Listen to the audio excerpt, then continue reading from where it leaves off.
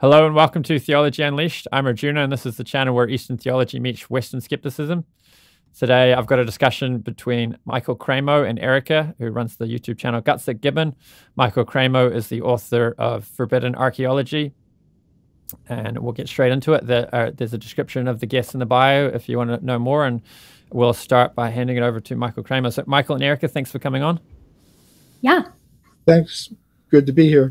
And Michael, maybe you could just quickly introduce yourself, and then we can get into your presentation. It's about 15 minutes each for the presentation, and then we'll have open discussion. Cool. Okay. Well, my name is Michael Cremo. I'm a researcher in human origins and antiquity. I've published some books: Forbidden Archaeology, Hidden History of the Human Race, Human Devolution, a Vedic Alternative to Darwin's Theory, and some others. So I'm happy to be here today to discuss ideas about human origins and antiquity with Erika. You want me to go too, Arjuna? Or oh, yeah, sure. Yeah, you could quickly introduce yourself. Yep. Yeah, I can wait until my presentation. I don't mind. I'm easy. Oh, might as well. Yeah, okay. Well, yeah, I'm Erika, Gutsick Gibbon on YouTube. I am currently a PhD candidate for biological anthropology, and I specialize in primatology, so extant or still living primates. I got my master's degree. It was a master's of research in primate biology, behavior, and conservation. So I really enjoy talking about human evolution and human origins. And while I know Michael and I disagree, I know we're going to have a very fun time having this discussion. So I'm excited to be here. Cool. All right. And then, Michael, you could start with your presentation. Okay. I'd like, first of all, to clarify what my claim actually is. So one thing to understand about me is that I represent myself in the world of archaeology as a person who is approaching the discipline of archaeology from the standpoint of another knowledge tradition. So the path of my life led me, I won't go through all the boring details, but let's say it just led me to the spiritual tradition of ancient India, which has a different epistemology than that followed by modern science today. For example, there's a reliance on statements from holy scriptures, sacred writings. For example, the Puranas, which are the cosmological or historical writings of ancient India. And they describe a very ancient human presence on this planet. So I began to look into archaeology, which is the science that deals with human origins. You could also say physical anthropology, evolution, other words, but archaeology is one of the main disciplines. And I found that actually there was some evidence consistent with what the Puranas tell us about human origins and antiquity. So I, with a scientist who was a co-religionist of mine, Richard Thompson, we wrote a book called Forbidden Archaeology. It's about 900 pages long, and it's too long for some people, so we brought it out in a shorter edition as well, Hidden History of the Human Race. Putting together the case that we wanted to make. Now, that book was published in 1993. And at that time, I started representing the substance of the book, giving talks on it to different audiences. And one of my audiences is the professional scientific community, particularly the archaeologists and anthropologists. And I had to study that field because I'm approaching it, as I said, from a different point of view, a knowledge tradition that's not recognized. And I found that among archaeologists, there are basically two groups. One I call the archaeology group. The other I call the archaeologies, plural, group. And for example, this is the Journal of the World Archaeological Congress, one of the largest international organizations of archaeologists. And the title of their journal is Archeologies. And in the journal, in their description of the kinds of papers that they would like to receive, they point out that they're very interested in hearing about non-Western epistemologies and intellectual traditions. So I'm not entering the world of archaeology as a PhD archaeologist, a professor. I'm entering from another tradition. And what I would do, and what I have done for a few decades now, is present the perspective of another knowledge system on their topic. Why am I doing that? Because some of them are inviting such participation, like in this, they're calling for it. So the archaeology group believes that there's one objective science of archaeology, and that's it. Those in the archaeologies group, you could say, maybe influenced by more postmodern concepts of decolonization and so on. So they're very interested in hearing alternative presentations from non-Western epistemologies and others. So my claim is, for that group of people, is that there is some value in looking at evidence from different points of view.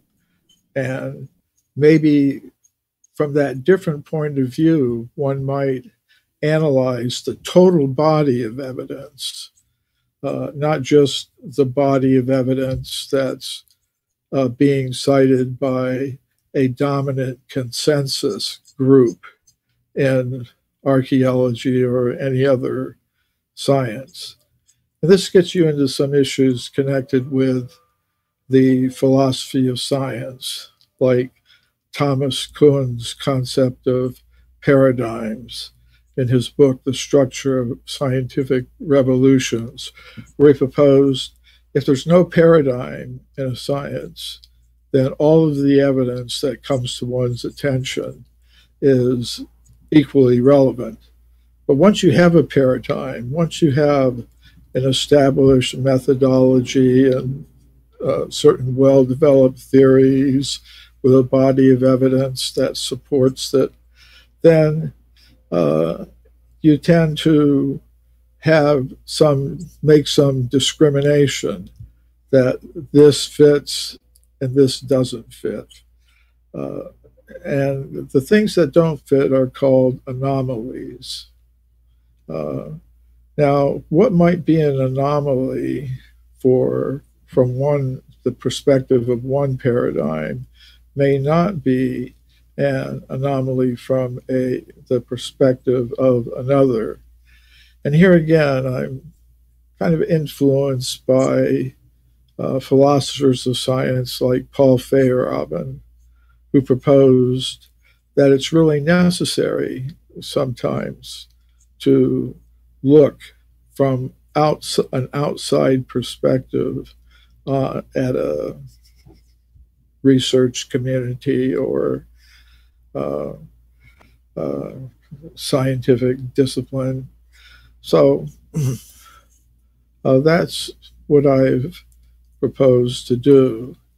And in the course of that, I've presented many papers at mainstream conferences of archaeology, such as the World Archaeological Congress and European Association of Archaeologists.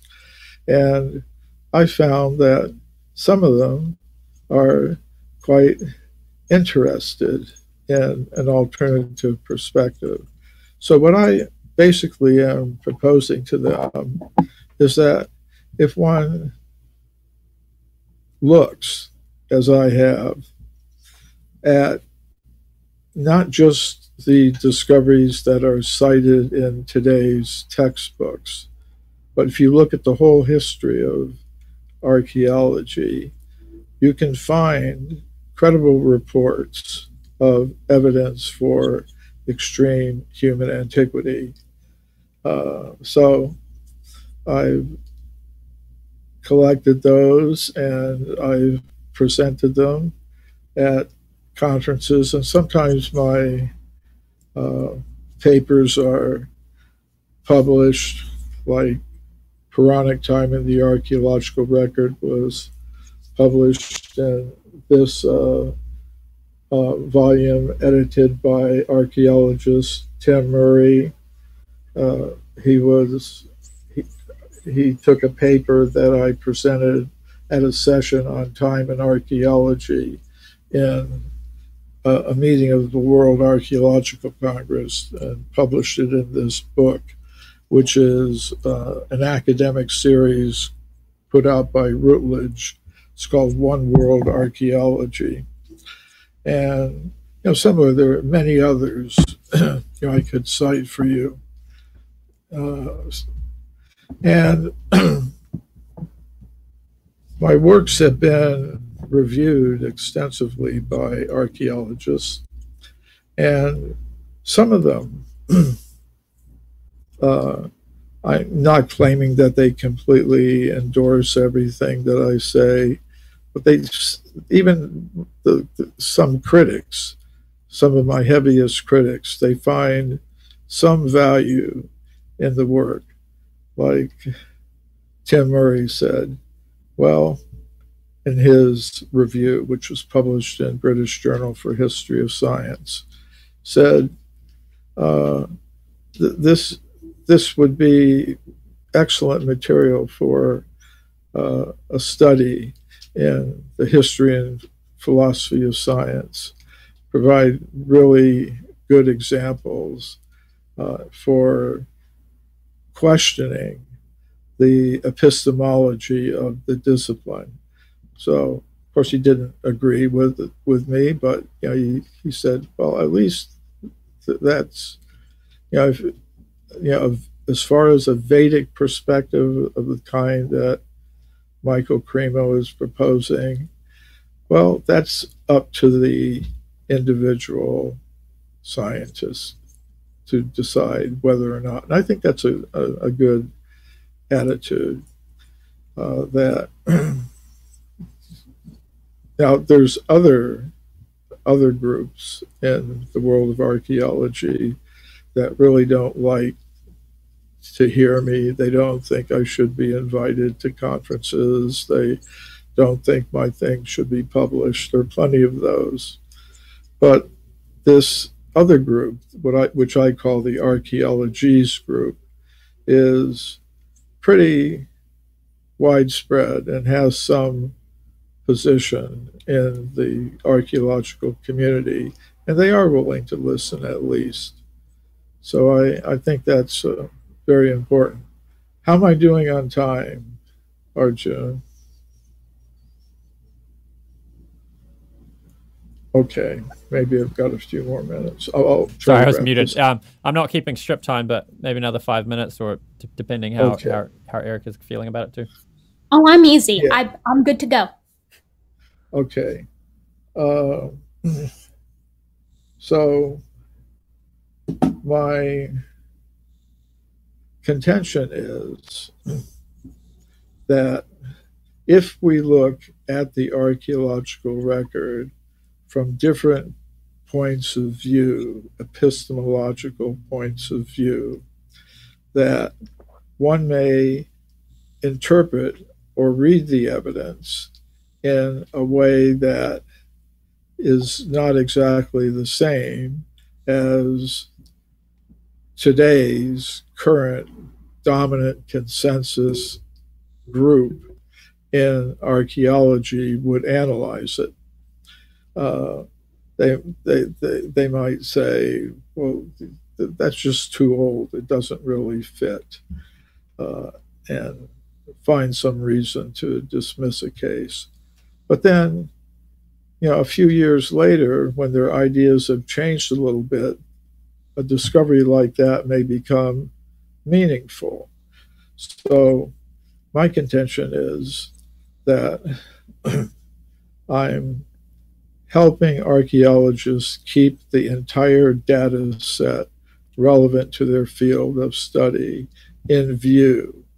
And just because at one point in time in the history of a science, some evidence doesn't fit and it's dismissed, that doesn't mean it should be cast into oblivion, because in the light of future discoveries may mean something. So I'll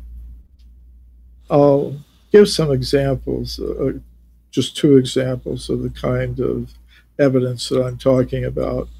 And because I'm taking the approach of looking at the entire history of archaeology, looking at all the discoveries that have been made and not just the ones that are currently used to support the current dominant theories. Say if we look into the early history of archaeology, we find discoveries like the California gold mine discoveries made in the 19th century by miners who were digging tunnels into the Sierra Nevada mountains. And deep inside the tunnels, the miners were finding human artifacts and human bones in layers of rock that modern geologists tell us are about 50 million years old. These discoveries came to the attention of Dr. J.D. Whitney, who was the chief government geologist of California, and he wrote a massive report on them that was published by Harvard University's Museum of Comparative Zoology in 1880. And he extensively documented these discoveries. Now, they weren't accepted because they didn't fit the dominant theory. There was a physical anthropologist, William Holmes, working at the Smithsonian Institution, who said in a report that he published in a Smithsonian Institution annual report, if Dr. Whitney had understood the theory of human evolution as it's developed today, he would have hesitated to announce those conclusions, despite the imposing array of evidence and testimony with which he was confronted. So, therefore, these discoveries are hardly ever, almost never mentioned today, even to debunk them. So my contention would be, well, you may not like it now, but it's part of the entire data set, and you should keep it in mind. So a more recent example of a thing like that is some discoveries that were made at Olduvai Gorge in 2015. There was a team of archaeologists led by Manuel Dominguez Rodrigo and his colleagues. And they discovered at Uldove Gorge a human finger bone. And they published a report about it in Nature Communications in 2015. So it's a recognized scientific publication. And in their report, they said they took this human finger bone, they measured it, not just with a ruler or something, but they did very exacting measurements of the bone. And then they used very complex statistical analysis to compare the shape of the bone to the shape of the same finger bone. It's like this one here, the proximal phalanx. They analyzed it very carefully, compared it to the same finger bone in known species of apes, monkeys, gibbons, baboons, and they also compared it with fossil hominins, Australopithecus, Homo habilis, Homo erectus, and they also compared it with a sample of anatomically modern human finger bones, the same one. And they found it fit in the modern human group. It was different from that of the apes and monkeys. It was different from that of the hominins like Australopithecus and Homo erectus. And they said in their report, now what was really interesting is that this was found in a very well-studied deposit at Ulduvai Gorge that was 1.8 million years old, 1,840,000 years old. And they concluded, well, this finger bone is most anatomically similar to modern Homo sapiens. But obviously, we can't call it Homo sapiens because of its geological age of 1.84 million years old. So now looking at it from a different perspective, and taking into account the Vedic or Puranic accounts of extreme human antiquity, one might look at that and say, well, why not? Why can't it be called Homo sapiens? You could say, well, because there's no evidence for that. But if your reason for rejecting something is that it doesn't fit, I think there's a problem there. But the main thing is that I think there is some value for looking at things from different perspectives through different time lenses. And there's some fraction of the professional community of archaeologists that is interested in hearing such things. So that's what my claim is. Cool. All right. Thanks for that. Oh, hang on. You're echoing, Arjuna. I don't know why I'm echoing. Oh, did it stop? Okay. It did. It did stop. Okay. I don't know what that was. Okay. I'm streaming with a different setup today, so you'll notice there's no audio sync issues. You can see the lips moving at the same time that you hear the sound. So that's a new setup using OBS Ninja. So thanks for that, Michael. And Erika, could you please give us your response? 15 minutes or so. We're not strictly timing it. Hold on, let me get this screen share under control here. Screen share. All right, can you guys see this? Yes. Oops, yes? Okay. Now I can see awesome. it. Perfect. Okay. So hang on, I've got to add it to the stream, but you could just you can get started. Oh yeah, I mean, I just I can just get started. Actually, while you're pulling it into the stream, let me set up my timer so I can keep an eye on where I'm at. So I don't. Sometimes I ran short earlier when I timed myself, so I might take a little bit more time to, monologue on things. Okay, so I'm going to start my timer now. Is that cool? Yeah. All right, cool. Okay, so human evolution and the antiquity of Homo sapiens. Now, when I'm talking about the antiquity of Homo sapiens, and Michael and I can discuss this maybe later in the open discussion, but I'm referring to anatomically modern Homo sapiens, rather than, say, archaic Homo sapiens or sister hominins, etc. So what does the conventional science say? Human evolution is supported by every relevant field, but the most prominent are genetics, comparative morphology, paleontology, geology, primatology, and physics. And of course, subsets of those species do the same.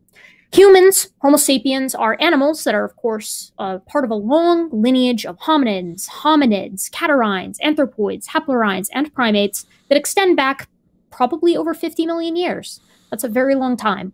Today, we're primarily going to be discussing all of this in the context of the fossil record, as I am an in-training biological anthropologist, which, in my opinion, beautifully displays the slow morphologic change over geologic time.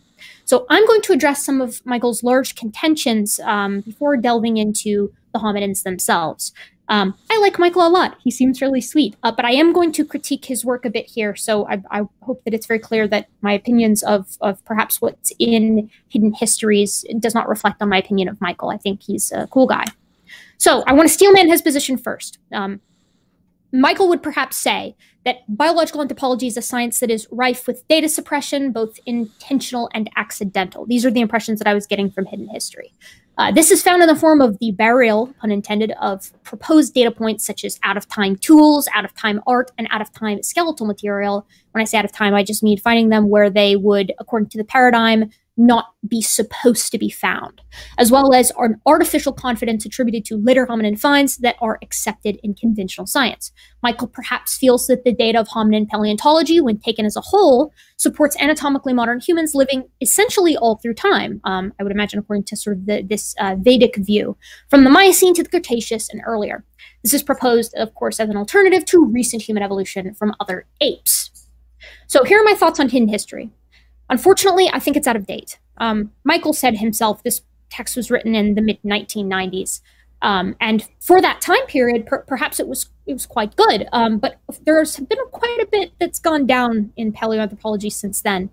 In the text, he covers things like incised bones, eoliths, out-of-time culture, out-of-time Homo sapiens remains, and I have this section called Conventional Science versus Michael on hominins. So let's talk about the incised bones and eoliths first. For those of you who may not know, incised bones are, of course, pieces of bone with intentional hash marks on them, maybe by some kind of critter cutting them with some kind of tool. And an eolith is a stone tool. It means dawn stone. So in a similar fashion with incised bones in Hidden Histories, the eolith examples are all quite old. The overwhelming majority, rather, in Hidden History are from the 1800s. Michael seems to present these as if they are indicative of like a broader cover-up, as if these finds have been perhaps suppressed and hidden away to avoid rocking the boat.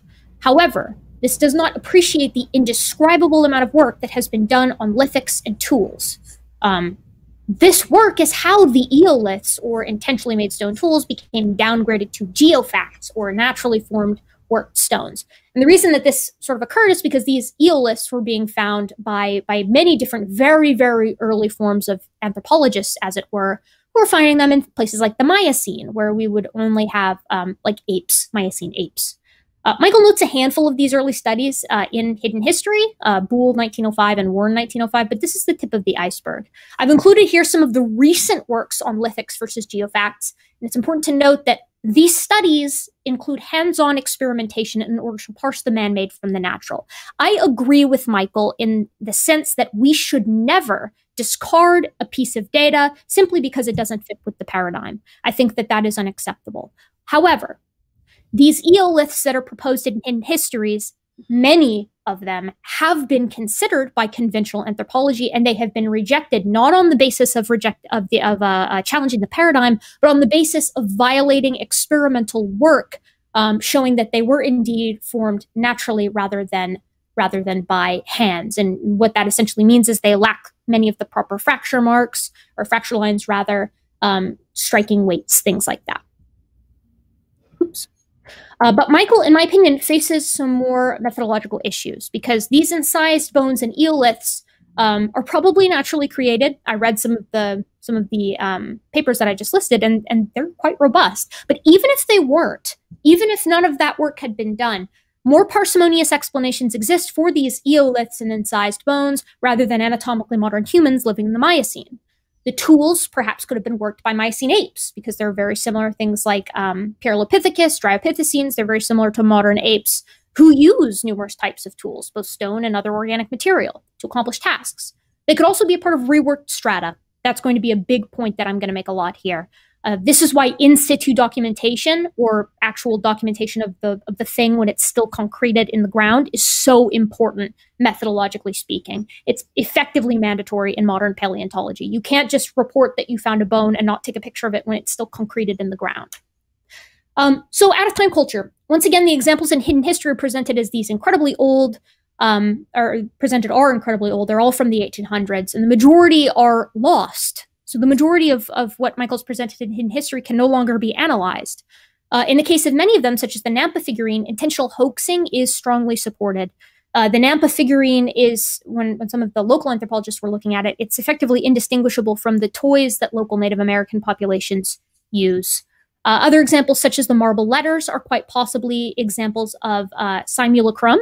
So we'll talk about that in just a moment. But much like the other eoliths, there's potential for reworked rock in a lot of these as well, which again is why in situ documentation is important, but it's never been presented for many of these sort of fringe finds. These are examples of simulacrum, right? So it's something that looks like it was man-made, but is not.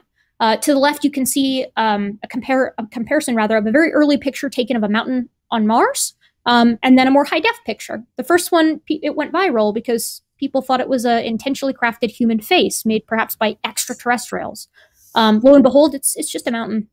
The Giant's Causeway in the north of the UK is very similar. I wouldn't blame anyone from looking at this and thinking that a human had done it, but we know very well the processes, geologically speaking, behind formations such as the Giant's Causeway. And when we know that a natural process is available and it does clash with the paradigm, it's really an Occam's razor kind of situation unless those who are challenging the paradigm bring more to the table. In this case, this would be something like in situ documentation. So out of time Homo sapiens remains. Some of these out of time Homo sapiens remains, that is Homo sapiens being found where they shouldn't be found, quote unquote, have been further scrutinized since sort of they were initially found. The Galley Hill skeleton or Castanedolo remains have been further scrutinized, and by numerous radiometric dating methods, they were shown to have lived very recently and not in the Middle Pleistocene as originally proposed by the finders. Of course, the Middle Pleistocene would be far too old for an anatomically modern human to be found, which is why they were scrutinized more. And it turns out that they were in reworked strata. Others, like the foxhole jaw, lacked in situ documentation.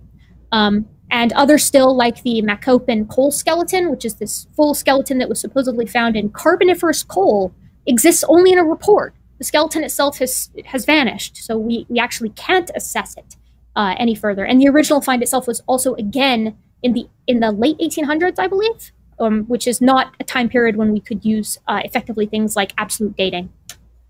There are missing hominins from hidden history. Like I said, I don't really think that Michael is to blame for this because he, of course, wrote the book rather in the mid-1990s.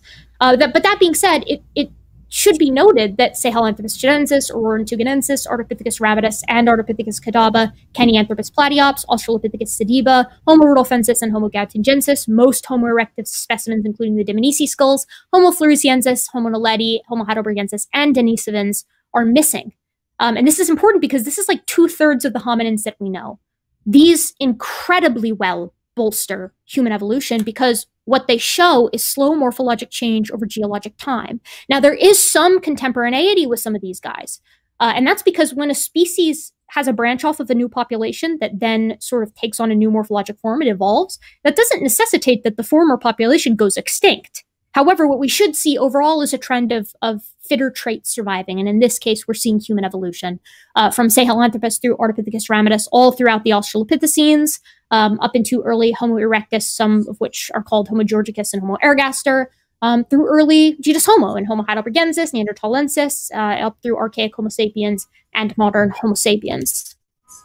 And it's important, of course, to realize that these are separated again by geologic time, which is a prediction made by evolution. I don't have a problem at all with people challenging the paradigm, but if you're going to overturn something as robust as human evolution, I think you've got to have more to bring to the table. So let's talk a little bit about some of these guys. I'm going to skip my favorite hominins, which are, of course, the Miocene apes, because Michael doesn't cover them in Hidden History, and I'd rather stick to kind of what he's covered. So we have innumerable specimens from over 300 individuals of genus Australopithecus. This wealth of skeletal material has allowed us to broadly see how Australopithecines looked, how each species is unique from one another, and how they're different from prior and later hominins. So what you can see here is the MH1 and MH2 specimens. So these are Australopithecus sediba. They are definitively bipedal animals with a brain case size that is about in between Homo erectus and chimpanzees, or Sahelanthropus chilensis. I want to correct some things I saw in Hidden History from the perspective of a biological anthropologist. One of the things that Michael mentions is that neoteny is what tells us that Australopithecines were just another ape. And they are just another ape in the same way that humans are just another ape. This retained neoteny is something that begins sort of in the Australopithecines, but is very, very strong in humans. So what you can see over here is all three from modern chimpanzees, Australopithecus africanus, the tongue child, and an infant human. We see these very neonatal features. Humans retain them much more into their adulthood. Australopithecines do a little, and chimps don't really do it at all. So this is a prediction that has been sort of fulfilled by evolutionary theory. The Laetoli footprints is another thing. Yes, I've talked with a lot of creationists about the Laetoli footprints. Yes, they do look quite like modern human footprints. That's what the people who saw them thought. Unfortunately, at that time, the biological anthropological community was still up in arms on whether or not large brains evolved first or bipedality evolved first in the human lineage. This is because we didn't have as many fossils as we do today, not by a long shot. Since then, a ton of work has been done on the Laetoli footprints, and what they reveal is the bipedal gait mechanics, the biomechanics, of the Laetoli footprint makers are different from modern humans and chimpanzees, and that they belong to something that is very intermediate to the two. It was definitely a biped. There's no knuckle marks or anything like that, but it bears its weight on its heels and on the surface of its foot, more like a chimpanzee. This is precisely what we would expect from something that evolved from a more basal ape-like animal that was slowly becoming bipedal. This is an in situ picture of Australopithecus sediba. This is what we expect from the eoliths. This is what I would need to see. This is what the biological community would need to see if you were showing that you found a human skeleton in the Carboniferous. You would need something like this. Documentation of an in situ organism where it's not supposed to be. But that's not what we find. It's always in reworked rock. It's always only shown and brought to light after it's been excavated, things like that. So how intermediate were the Australopithecines? Very intermediate. They had a brain case around 350 to 555 cc's. Chimps, for instance, have about 350.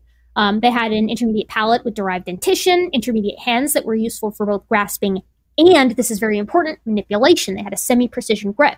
They had derived lower limbs, a very bowl-shaped pelvis like a human. You look at that picture right there. Lucy, which is Australopithecus afarensis, that pelvis is practically indistinguishable from Homo sapiens. Basal upper limbs and face. And most importantly, they're found geologically intermediate from Ardipithecus to genus Homo. Homo habilis and Homo rudolfensis. What are these guys? What are these guys like? How intermediate are they? Very intermediate.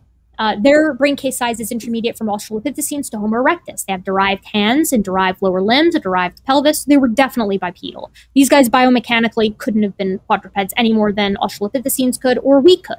But they have basal upper limbs and basal body proportions. They still have very long arms. And they're found geologically intermediate from Australopithecines to genus Homo. Hominins, Homo erectus, Java man. So Homo erectus is also definitively a hominin. That is the Narukatomi boy right there. also known as Turkana they're terrestrial bipedal, very large brain case size with a large range, because we're not sure whether we're going to lump or split them up from Homo georgicus, Homo ergaster, and Homo erectus or not.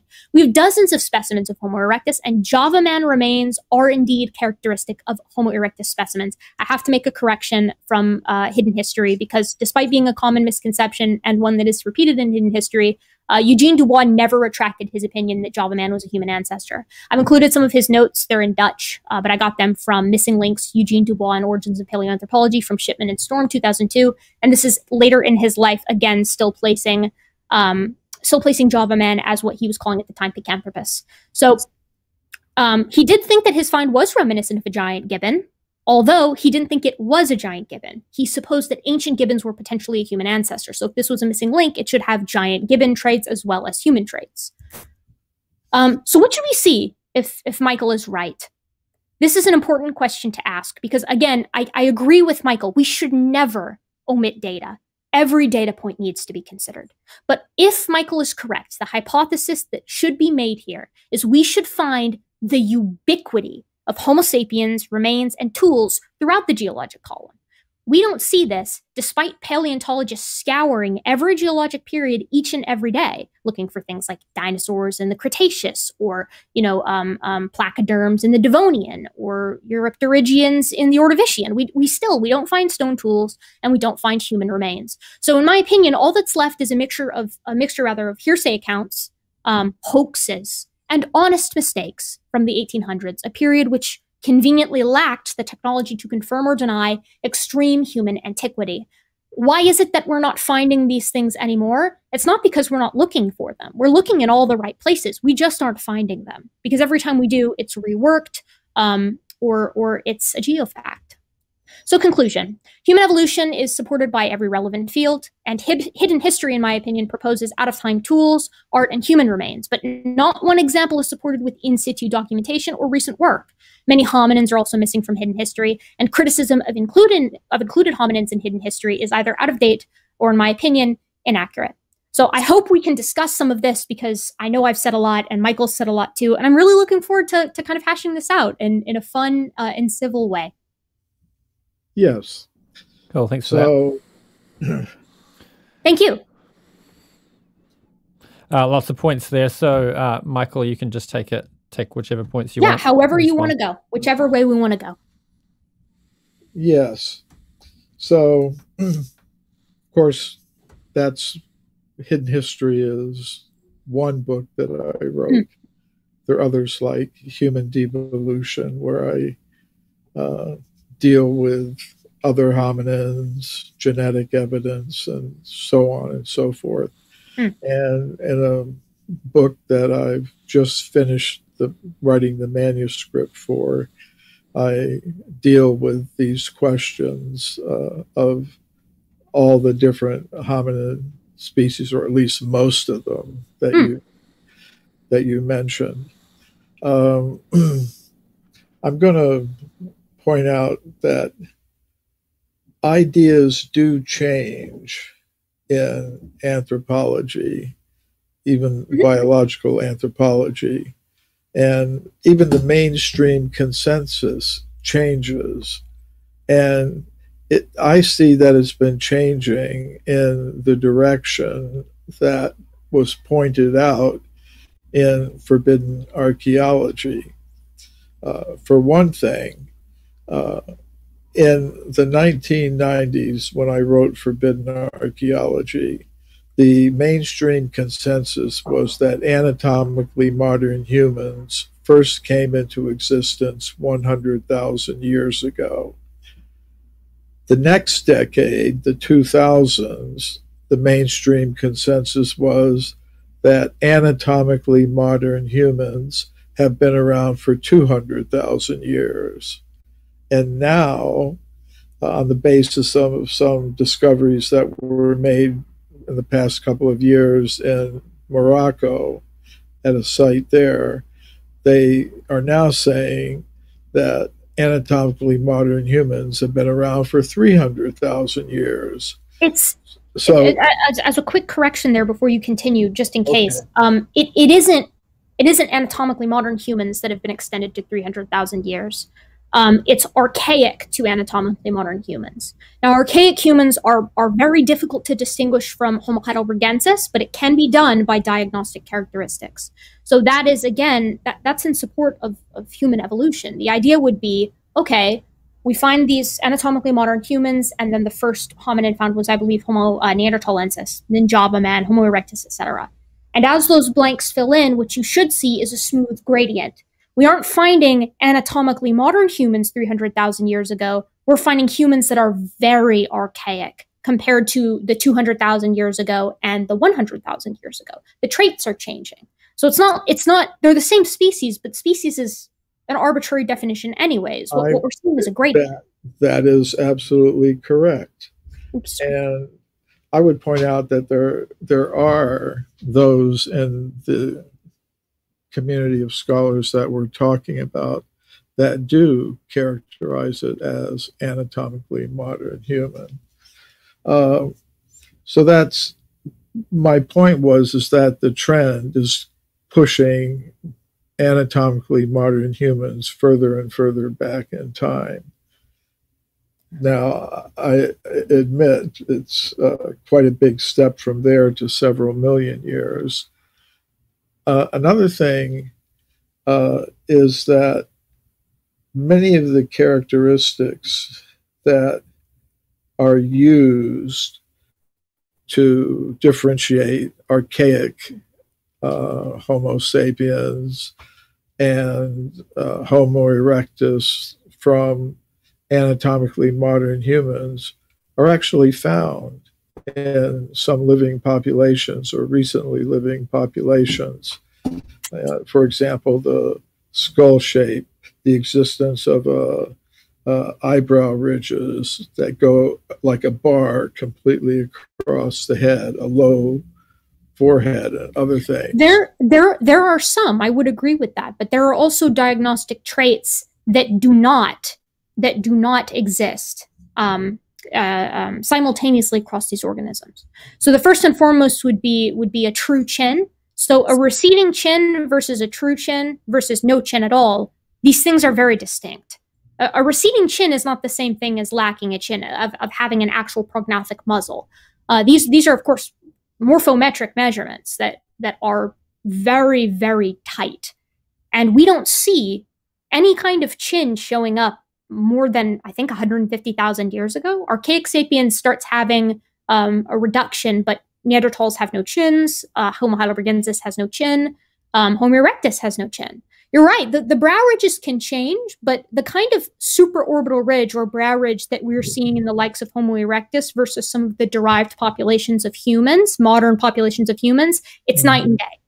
Having a ridge like the types that we see in modern humans, while they can be impressive, are nothing compared to what we're seeing in something like Homo heidelbergensis, which is, it's defined partially by that massive bar, but also things like retromolar gaps, cusps on the dentition, the actual shape of the back of the skull, which is quite long in something like Homo neanderthalensis, but is very globular and vaulted in Homo sapiens. These things are small and they seem unimportant, but that gradient is mapped in accordance with evolutionary theory. There isn't, it's not wild and scattershot, as some people like to portray it as.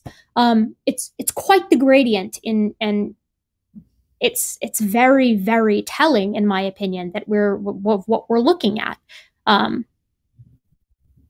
So yes, while I would agree that there's variation, it's not to the degree that you would need it to be. And like you said, 300,000 years is a far cry from the Miocene. But it's something, isn't it? I mean, sure, but if you want to say like and of course I confess I've only read hidden histories, so that's what I'm going off of. So please feel free to correct me if any of your positions have changed, or if you have other support, I suppose, for your position to propose. But you propose things like finding footprints in like the Cambrian in there, and to have something like that, wow, that would be insane. And like I said, the big key here is that it needs to be, it should be, if your hypothesis is correct, this should be ubiquitous. We should be finding very unambiguous stone tools with fracture patterns that match the lithics that we find in like Oldowan tools and things like that, ubiquitously through the geological column, and human remains. We find the most fragile, most pristinely preserved fossils of numerous kinds of soft-bodied and hard-bodied organisms all throughout the geologic column. No hominins. No hominins past 7 million years. No hominins. So far. So far, but we're looking pretty hard. That's recognized by the dominant group in your field of study. Do you have some that you feel are not being appreciated? I've put some of them in forbidden archaeology, but well, what do you think about the Canum jaw? The Canum jaw, if memory serves, that one, and correct me if I'm wrong, because I looked up all of the ones in hidden history, and while I'm fairly certain the Canum jaw fell into this group in my notes, I'm not sure. I'm not for certain. Radiometrically dated to young. No? I haven't heard that. I mean, I might be thinking, I know the foxhole jaw was, as well as the, oh gosh, I don't know how to pronounce this very well.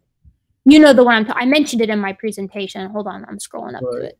We're almost there. With the Castanedolo remains and Galley Hill specimens. Yeah. These are all specimens that are carbon dated. Now, you mentioned in your book, and I hear this from a lot of not Vedic creationists, but young Earth creationists, is that carbon dating is very flawed, and carbon dating can't actually tell you the age of something that is organic.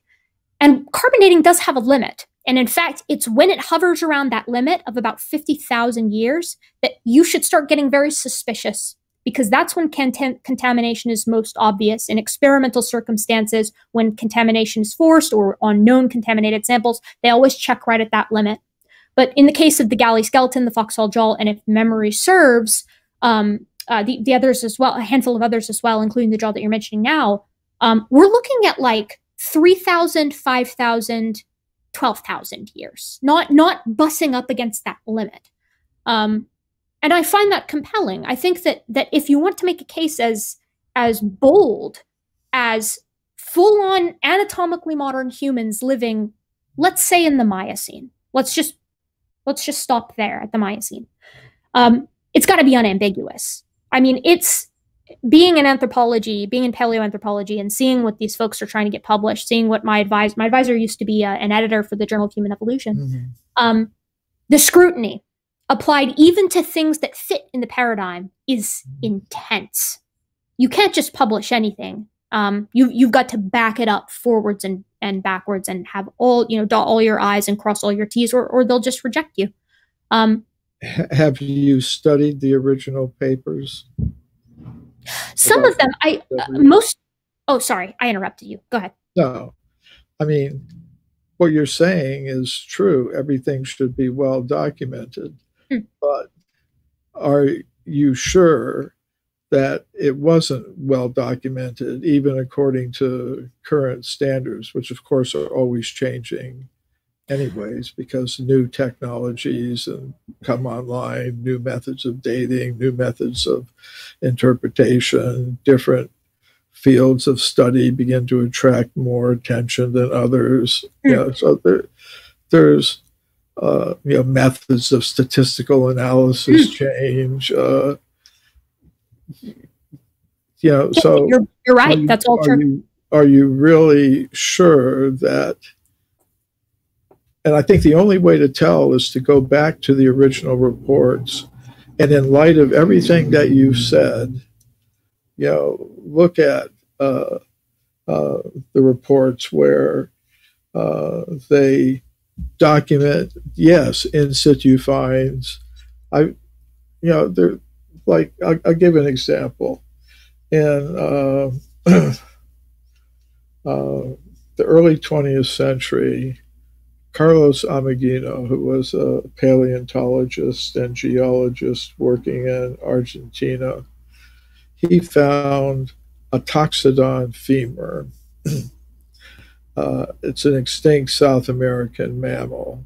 And if you look in paleontology database and look and find the discoveries, you'll see that it came from a species of toxodon that existed in the Pliocene and Miocene, and then went extinct because they haven't found any more of this particular kind of toxodon since then. So in it, there was a flint arrowhead that had penetrated it and was in it, a flint arrowhead. And arrows are generally the kind of tool or weapon that most anthropologists would say and archaeologists would say are only made by anatomically modern humans. So it goes a little further these days. Some folks are giving credence. Just as a quick aside, and I'm sorry, I just want to make sure. No, go ahead. I don't mind. Neanderthals are capable of making things like knots. They're capable of weaving knots or ropes rather, to make knots with. They might have some kind of projectile ability as well. Maybe similar to other like later hominins, I would say. To underestimate them is to be unfair to them, in my opinion. So while I agree, at the very least, I can certainly agree, yes, if it's an arrowhead, a Miocene ape's not going to make an arrowhead. We can agree on that for certain. Okay. Yeah, ideas about Neanderthal have changed a lot over the decades. I think Pat Shipman wrote I think maybe it wasn't her, but there was some book about the Neanderthals. The Invaders. Yeah, Pat Shipman. Yeah. The Invaders. It's a good book. So the point is that, some anthropologists and geologists and archaeologists in South America were very skeptical of this. Say obviously what's happened is somebody has come, they've gotten a recent fossil of a toxodon femur, they've taken an Indian arrowhead and pounded it in and then planted it for Ameghino to find. So Ameghino decided, because he had found it solidly embedded in situ in the Chapadmalal formation, which is a well-studied formation on the coast of Argentina. And he decided to get all the critics and leading scientists, geologists to study the strata, paleontologists to study whatever bones or artifacts were found, archaeologists, and he took them to the site. He said, "You conduct an excavation. You point out a place to dig, and we'll dig there, and you supervise what's going on." So they did. They went to the site, and they began digging. And when they were digging, they found bola stones solidly embedded in the Chapadmalal formation, along with bones of extinct mammals. So they photographed it in place. And then they published a report about it. The geologists documented the layers in which it was found, the different strata at the different levels where it was, showed that it wasn't intrusive, the strata weren't disturbed, photographed in place.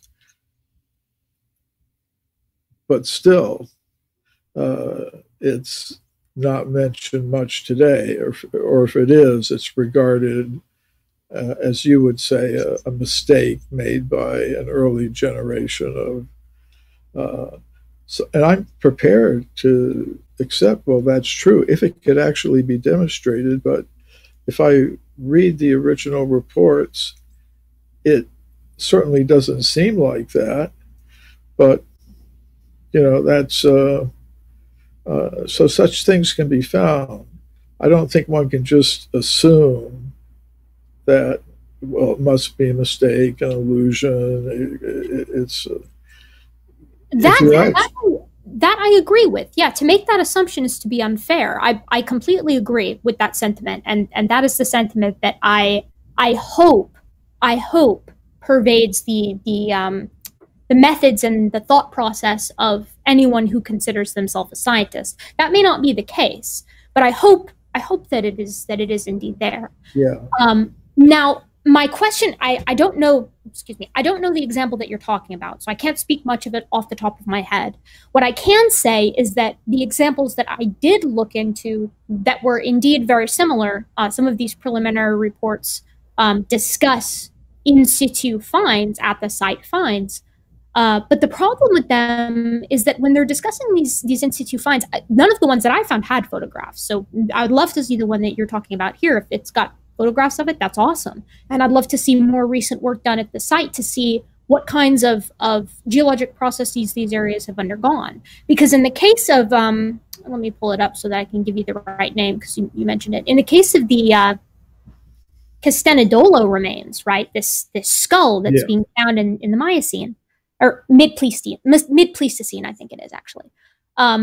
Mid-Pliocene, yes. So the dead giveaway that this thing was an intrusion wasn't actually the strata that it was found in, right? It was claimed to be in situ, but in situ can occasionally, especially in some of these older schools, include reworked rock. Usually in situ refers to, like, it has to involve like concretion today. I don't know when that change happened, or maybe it was always the case, and what I was looking at was a mistake or something along those lines. But it was actually the nitrogen analysis, the isotopic analyses, that is what showed that the Castanedolo skull was indeed out of place. Because what they did is they took all of the other Pliocene mammal bones and they analyzed a ton of them, right? They looked at all of the ratios, and the ratios were indicative of local climate, local diet, et cetera, et cetera, et cetera, except for the proposed human remains. Those ones clocked thousands upon thousands of years more recently, which of course is indicative of reworking. And this isn't something that's super uncommon, right? Like, reworking is a natural part of our planet's geologic processes, which is why it's so important in modern paleontology that it's considered. My concern is always, the reason I find myself being less trustful of some of these reports from the 1800s is because a lot of this wasn't known back then. It's not their fault. They didn't know about it. I don't think it's malicious or anything like that. It would be like expecting Darwin to understand that Mendelian genetics is the method of inherited traits. He just didn't know. He didn't have access to that kind of information. But moreover, if this is the case, if your hypothesis here is correct and anatomically modern humans have persisted, again, let's only go as far back as the Miocene, this kind of thing should be as common as at very least some of the hominins that we're finding in places like Africa. We should be finding many, many, many examples if humans have been this pervasive and have been using these kinds of technologies. There's a paper that was published in 2015 called Lithic Landscapes. And what they effectively, you might have heard of it, you probably read it, but they did an estimation of how many stone tools were probably across all of Africa over the course of several million years. And it was something to the tune of like 15 trillion to 50 trillion stone tools. And that's because we're humans, and a lot of our relatives are tool makers just like we are.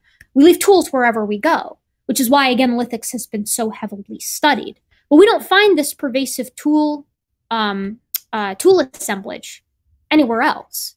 And moreover, as kind of a last thought before I kind of, punt it your way, we don't find ubiquitous human interaction with animals. If humans, let's take it a step further, as you did in some sections of hidden history, and say, well, maybe anatomically modern humans have persisted as far back as the Cretaceous or the Cambrian or something along those lines. There's nothing even close to human interaction with trilobites or synapsids or dinosaurs or anything along those lines, which you would expect. That would be a part of the hypothesis, right? That we should find some support for this kind of thing. And given how many dinosaurs we pull up, I mean, we find something like a new dinosaur every week. We should be finding this stuff. If we're finding, hominins that have a 1 in a trillion chance of first of all fossilizing, second of all mineralizing or being buried, then mineralizing, then being exposed to the surface at the right place, right time for an anthropologist to stumble across it. We should find a trace of this kind of thing. Can I say a couple of things? Yes, sorry, I monologue. Arjuna knows I monologue sometimes. You sometimes just interrupt me. Well, sorry, go ahead. Well, you've politely asked to interject a few points. Yes, please do. I've allowed please you to. So, in terms of trilobites, the footprint that was discovered at Antelope Springs in Utah, and I'm saying this is a very extreme anomaly, but what it showed is a footprint, which is actually a shoe print, not a footprint, a naked, it's like a shoe print. And in it, there is a crushed trilobite.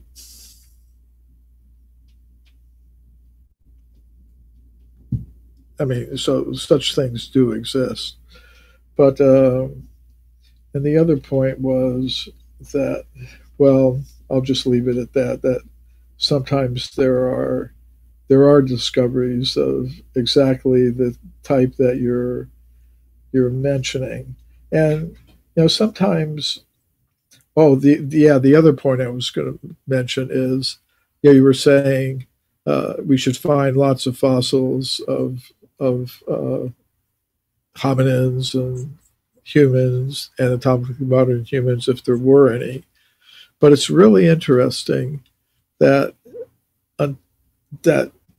they've found, and they've been looking, but they have found no fossil evidence of chimpanzees.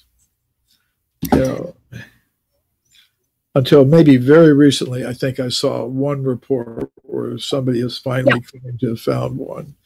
But that's an example of how you can have some creature that was very common in Africa, but for which there is no real fossil evidence or only the tiniest fragment.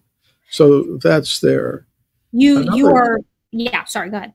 Sorry. Another point is, like, until very recently, most scientists believe that or paleontologists, evolutionary biologists, believe that the only mammals that existed during the Jurassic and prior to that were small, about the size of a mouse or a rat or something. But then in China, recently, paleontologists, have discovered large mammals.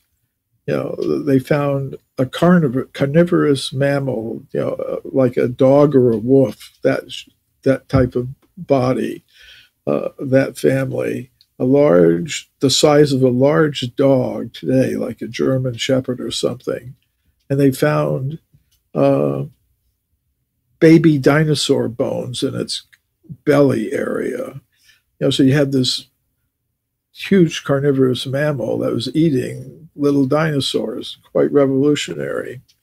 So, I mean, occasionally you do find things like that.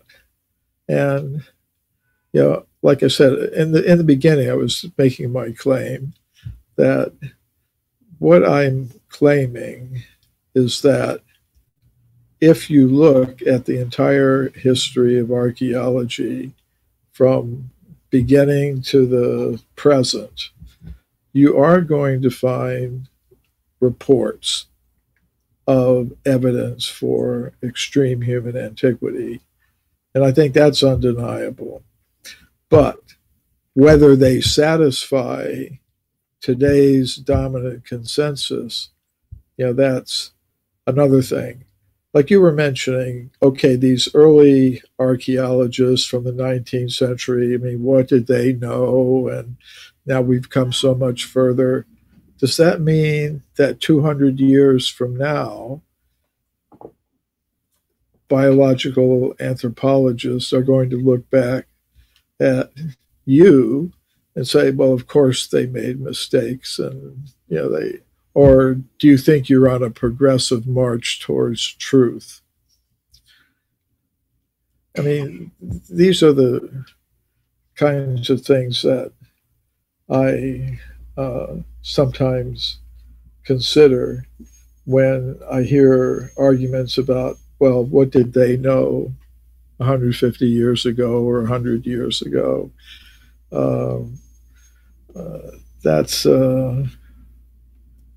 taking a larger view of things. I have to consider things like that. And I'm not trying to convince you. I mean, the only thing that I'm claiming is that there may be other ways to look at things, and they may be minority views. There's a historian and philosopher of science who recently wrote about me in a book he called Minority Report. And in that book, he's looking at the question of how does mainstream science deal with minority opinions in their field. Like there's now most scientists favor the out of Africa theory of evolution. Well, there's some, that support multi-regional hypothesis of, where, you have not Homo sapiens originating in one place and then radiating out, but separately emerging in different places and having some interbreeding. So, all right. So how does the main group, the dominant group, deal with that group? I think, oh, sorry. But sometimes what happens is that, and it's happened many times in the history of science, that a minority opinion would become the dominant opinion. Like in astronomy, you look at the history of astronomy, it happens. It happened in biology. Like Darwin wrote in his book, well, when I began writing The Origin of Species, I was a creationist who believed in special creation, the idea that God separately manifested all the different species. And he said that was the dominant view in the universities at that time. Most of the experts favored that. So he was in a minority position.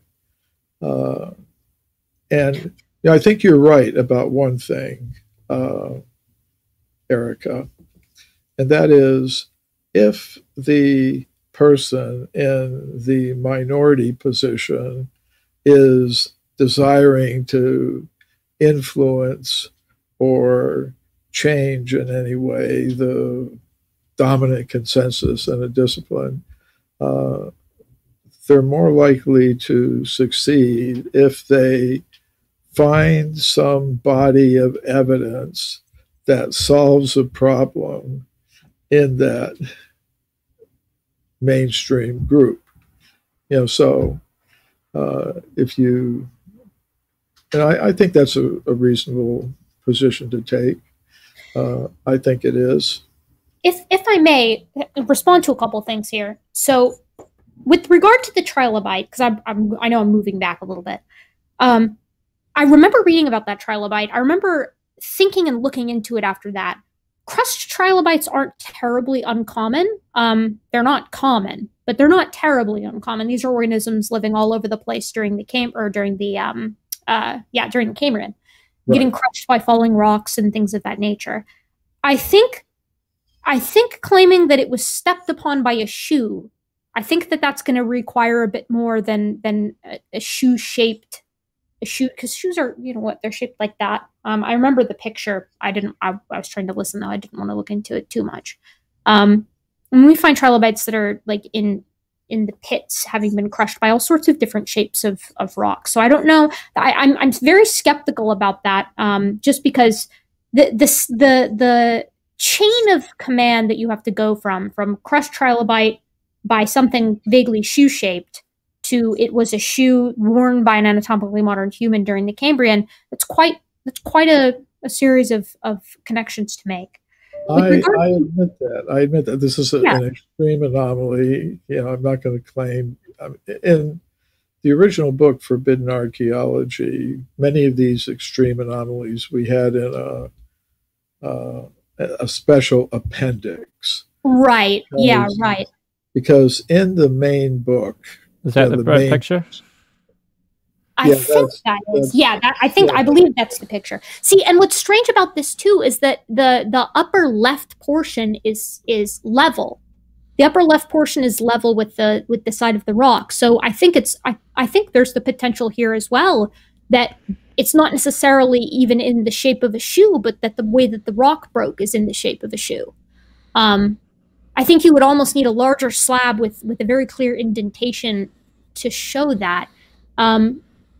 I mean, it's clearly a crushed trilobite, but again, those aren't terribly uncommon. I wanted to add something else here too. So chimp fossils, that is totally correct. What you said about the chimpanzee fossil record is entirely correct. It's not just for the chimps though. It's any kind of organism that lives in the jungle. And the reason for this, and as we know for now, the reason for this is that animals that live in the jungle, when they die, they fall to the ground. And even if they are buried, the soil is not at all conducive to preservation. The soil is the chemistry of the soil actually dissolves bone in many cases. So it's not just chimpanzees, it's also gorillas, it's also orangutans, it's also gibbons, it's also all sorts of different kinds of non-primate critters that live in the jungle. The only reason, fortunately, that the human fossil record is so good, and that the fossil record of many organisms that didn't live in jungles, different types of dinosaurs, different types of synapsids, things of this nature, is because they lived in areas that were conducive to fossilization and preservation. And this is taphonomically, we can show this taphonomically today, right? So we can go into the jungle, test the pH of the soil, and show whether or not something effectively made of calcium is going to survive 10 years, let alone 10 million years. And the answer is no. So this is what you would call a taphonomic bias. So taphonomy being the study of how things preserve after they die. Do humans live in jungles today? Some of them do. Yeah, okay. Some of them do. So but humans also don't live in the jungle. What if humans were largely living in forest or jungles in the distant past? I would imagine that even if that were the case, though, you would receive over the course of, I don't know, 3.8 billion years, you would get a single support of a stone tool or a human being reliably found in a strata that, and I realize reliable is up for debate. But something like for something to overturn that kind of paradigm, like I said earlier, it's gotta be undeniably the case.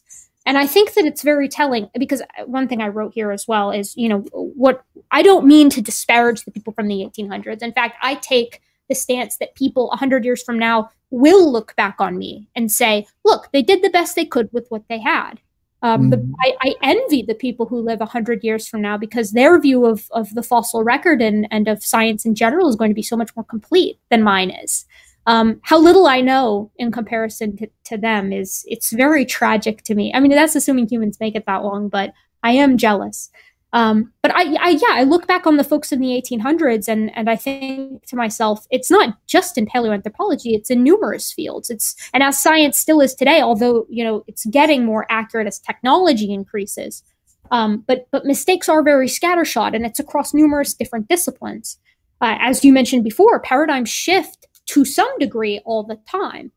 But I'm taking a course right now called Theory and Methods in Biological Anthropology. And one of our assignments very recently was to read a paper by Bernard Wood, by Wood and Richmond, from Brian Richmond, I believe, from the year 2000. And the idea was to look in 21 years, how much has human evolution, has the story of human evolution, how much has it changed even though we've gone from having 10 odd hominins to 20 plus hominids? How has it changed? And the answer is not much. The overall concept of this organism coming out of the trees, this primate coming out of the trees, becoming bipedal before it has a large brain, and effectively coming to dominate the savanna with various morphologic adaptations, has remained broadly the same, and it's become actually quite a bit bolstered by genetic evidence, which I know we don't talk about much here because I prefer the paleontology and you do as well. But it can't be ignored that humans are 98.8% similar to panins, to chimps and bonobos, and that our haplogroups do show there's a reason. The reason the out of Africa hypothesis has become so popular compared to the multi-regional hypothesis in the past 2 decades is because of the completion of the Human Genome Project and the investigation into haplotypes.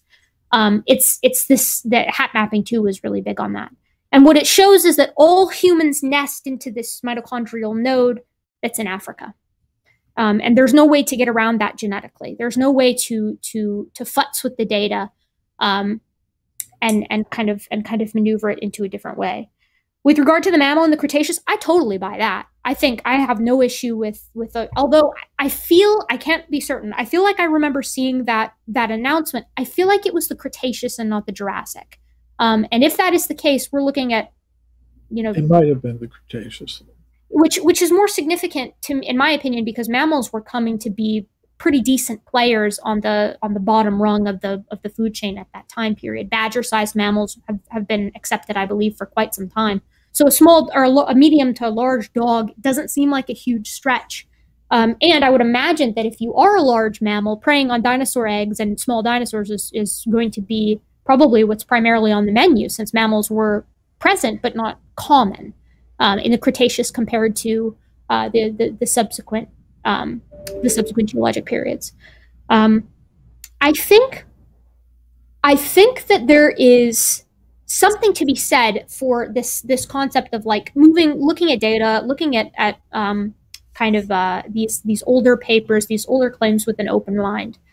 But the thing is that when the ones that I've looked into, I think that the conventional explanation, which is of course bolstered by things like radiometric dating, like you said, these paradigms switch usually because technology increases. But there is one thing that doesn't change and hasn't changed effectively since its conception, and those are laws in physics. Now, how those laws impact other things can change, but the laws themselves don't. At least I've never heard of an example of a law of physics being changed.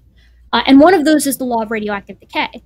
So my point, of course, being that the dating of a lot of this stuff, while it can get more precise, it isn't going to be moving by millions or billions of years, or even, I imagine, thousands of years, because we're measuring parent-to-daughter isotopes. That's a data point, right? So while you can get it more precise, it's not going to move in the opposite direction too much, if that makes sense. And I think that that's what sort of makes the shift of the paradigm to ubiquitous human antiquity across the geologic column, that's going to make that very difficult. Because with the precision of radiometric dating, you're going to have to find effectively anatomically modern human remains it should be very easy to prove if you find these remains where they shouldn't be. And yet this isn't popping up despite scouring these geologic periods. I know, as you said, that you're supposing that they are being found, but why is it, in your opinion, is it exclusively in these papers from the 1800s? Why have there been no modern examples of humans where they shouldn't be, if it's not the advent of modern technology showing reworking? What is your comment on the 2015-16 paper that I mentioned? Oh, yes. Of Olduvai Gorge, yes. So I looked at that. I actually pulled it up when you were talking, just because I wanted to see if I had read it by chance. And the hominins that they compared it to, let me pull it back up here. First of all, it was published in Nature Communications. So usually when notes are published in Nature Communications, it's because it's a broad observation that you want to stake a claim to. And then, supposing you do a more in-depth analysis, you can publish a more in-depth paper in any journal really that you want. This is just getting it out there that these folks are saying, hey, we're looking at this. What do you think? Now, very notable, is that they did not compare this individual in this note that I'm looking at here, Nature Communications 2015, 6, volume 7987. It's not being compared to Homo erectus, any of the even potential Homo erectines. So that's not Homo georgicus, which was north of the area, not Homo erectus, which was in the area, and not Homo ergaster, which was also in the area and in the area adjacent. So what their findings say, what they say here is the findings suggest that some human-like traits emerged in early human evolution, and that a modern-looking hominin existed essentially contemporaneous with more primitive-bodied creatures in East Africa. There was a much larger paper published on contemporaneity in East Africa and in South Africa, I believe in 2016. But the organisms that are living contemporaneously with one another, it's not the same organism that is being proposed. It's not literally like, this is Homo rudolfensis that we found much earlier, and this is that same exact species with no variation living alongside something like Homo erectus. Instead, it's the likes of Paranthropus, what's the East Africa specimen? Aethiopicus, of Paranthropus aethiopicus hanging out with the likes of Homo erectus, and potentially late surviving Australopithecines. But again, we're not looking at Australopithecus afarensis, essentially living contemporaneous. It's a different type of Australopithecine. This would be analogous to the fact that chimpanzees live with us today. We're both apes. We've both changed quite a bit since our common ancestor. And if you compared us to say, an Australopithecine and a member of the chimps lineage, if we could find them, it would be quite similar to this situation. So while it's an interesting find, they're not saying it's anatomically modern Homo sapiens as a phalange. They're saying that it has modern traits to it, which are very different situations. Well, did you see their direct quote at the end of their paper where they say, this is most similar to modern Homo sapiens? To early Homo sapiens, so archaic Homo sapiens, when we're looking at hands, so obviously tool use is conducive. What's the title of the article, the paper? Old finger with modern traits? Is that all that it says? I see human evolution, old finger with modern traits. That's all mine says. Is that from the Nature Communications? Yes. Research highlights it's alongside lung pathogen evolves in isolation, carbon dioxide level peak up high, suspended rods serve as bits, cosmic neutrinos abound, things like that. Because the version of the paper I had this title in it: earliest modern human-like hand bone from a new 1.84 million year old site at Olduvai Gorge, Tanzania. That's like right the same as what mine says, though. It's modern human-like. The idea, when we're looking at human evolution, the idea is to look at how basal traits became anatomically modern, right? So if you're looking at something that is more derived than it is modern, or more derived than it is basal, what you would say is that it's modern-like. That doesn't mean it is modern. Otherwise, they would say anatomically modern phalange found in 1.8 million year old bed. If you read like the wording, the types of language that they're using, not one time is it saying that this is an anatomically modern human. No, I know they don't say that. But I mean, you know, though, like Neanderthals have anatomically modern human-like hands. It's very difficult to tell the difference between, especially with carpals. Fingertips are easier because Neanderthals have broader fingertips than we do. Mm-hmm. Yeah, so my point is that if every time there is something modern human-like and you attribute it to some creature, you know, there's a mosaic evolution, well, it must have belonged to some hominin with, you know, anatomically modern human foot bones or an anatomically modern human finger structure, or, you know, you can always say that. But you can't. That's it. It's not. That's not what you can do. What I'm saying is the usual response when something that looks human and is called human-like, and they say, well, it's part of some hominin that possessed a trait that persisted into the modern human species. That's one set of assumptions one could have. Looking at it from a different perspective, you could say, well, why not accept it as something that came from an anatomically modern type of human? I think the issue with that, though, Michael, is that that's not correct. That's not correct methodology. I actually found a better. I was looking at a summary of the article in the table of contents of Nature, not actually the article itself. So I've got that up now. And from figure 3, the form of the human proximal phalanx, it looks at OH86 and it groups it within Homo, but it is the most basal kind of Homo phalanx. It's not even as anatomical, it's not even lumped as with anatomically modern Homo sapiens known phalanx. It's lumped over by Kibara too.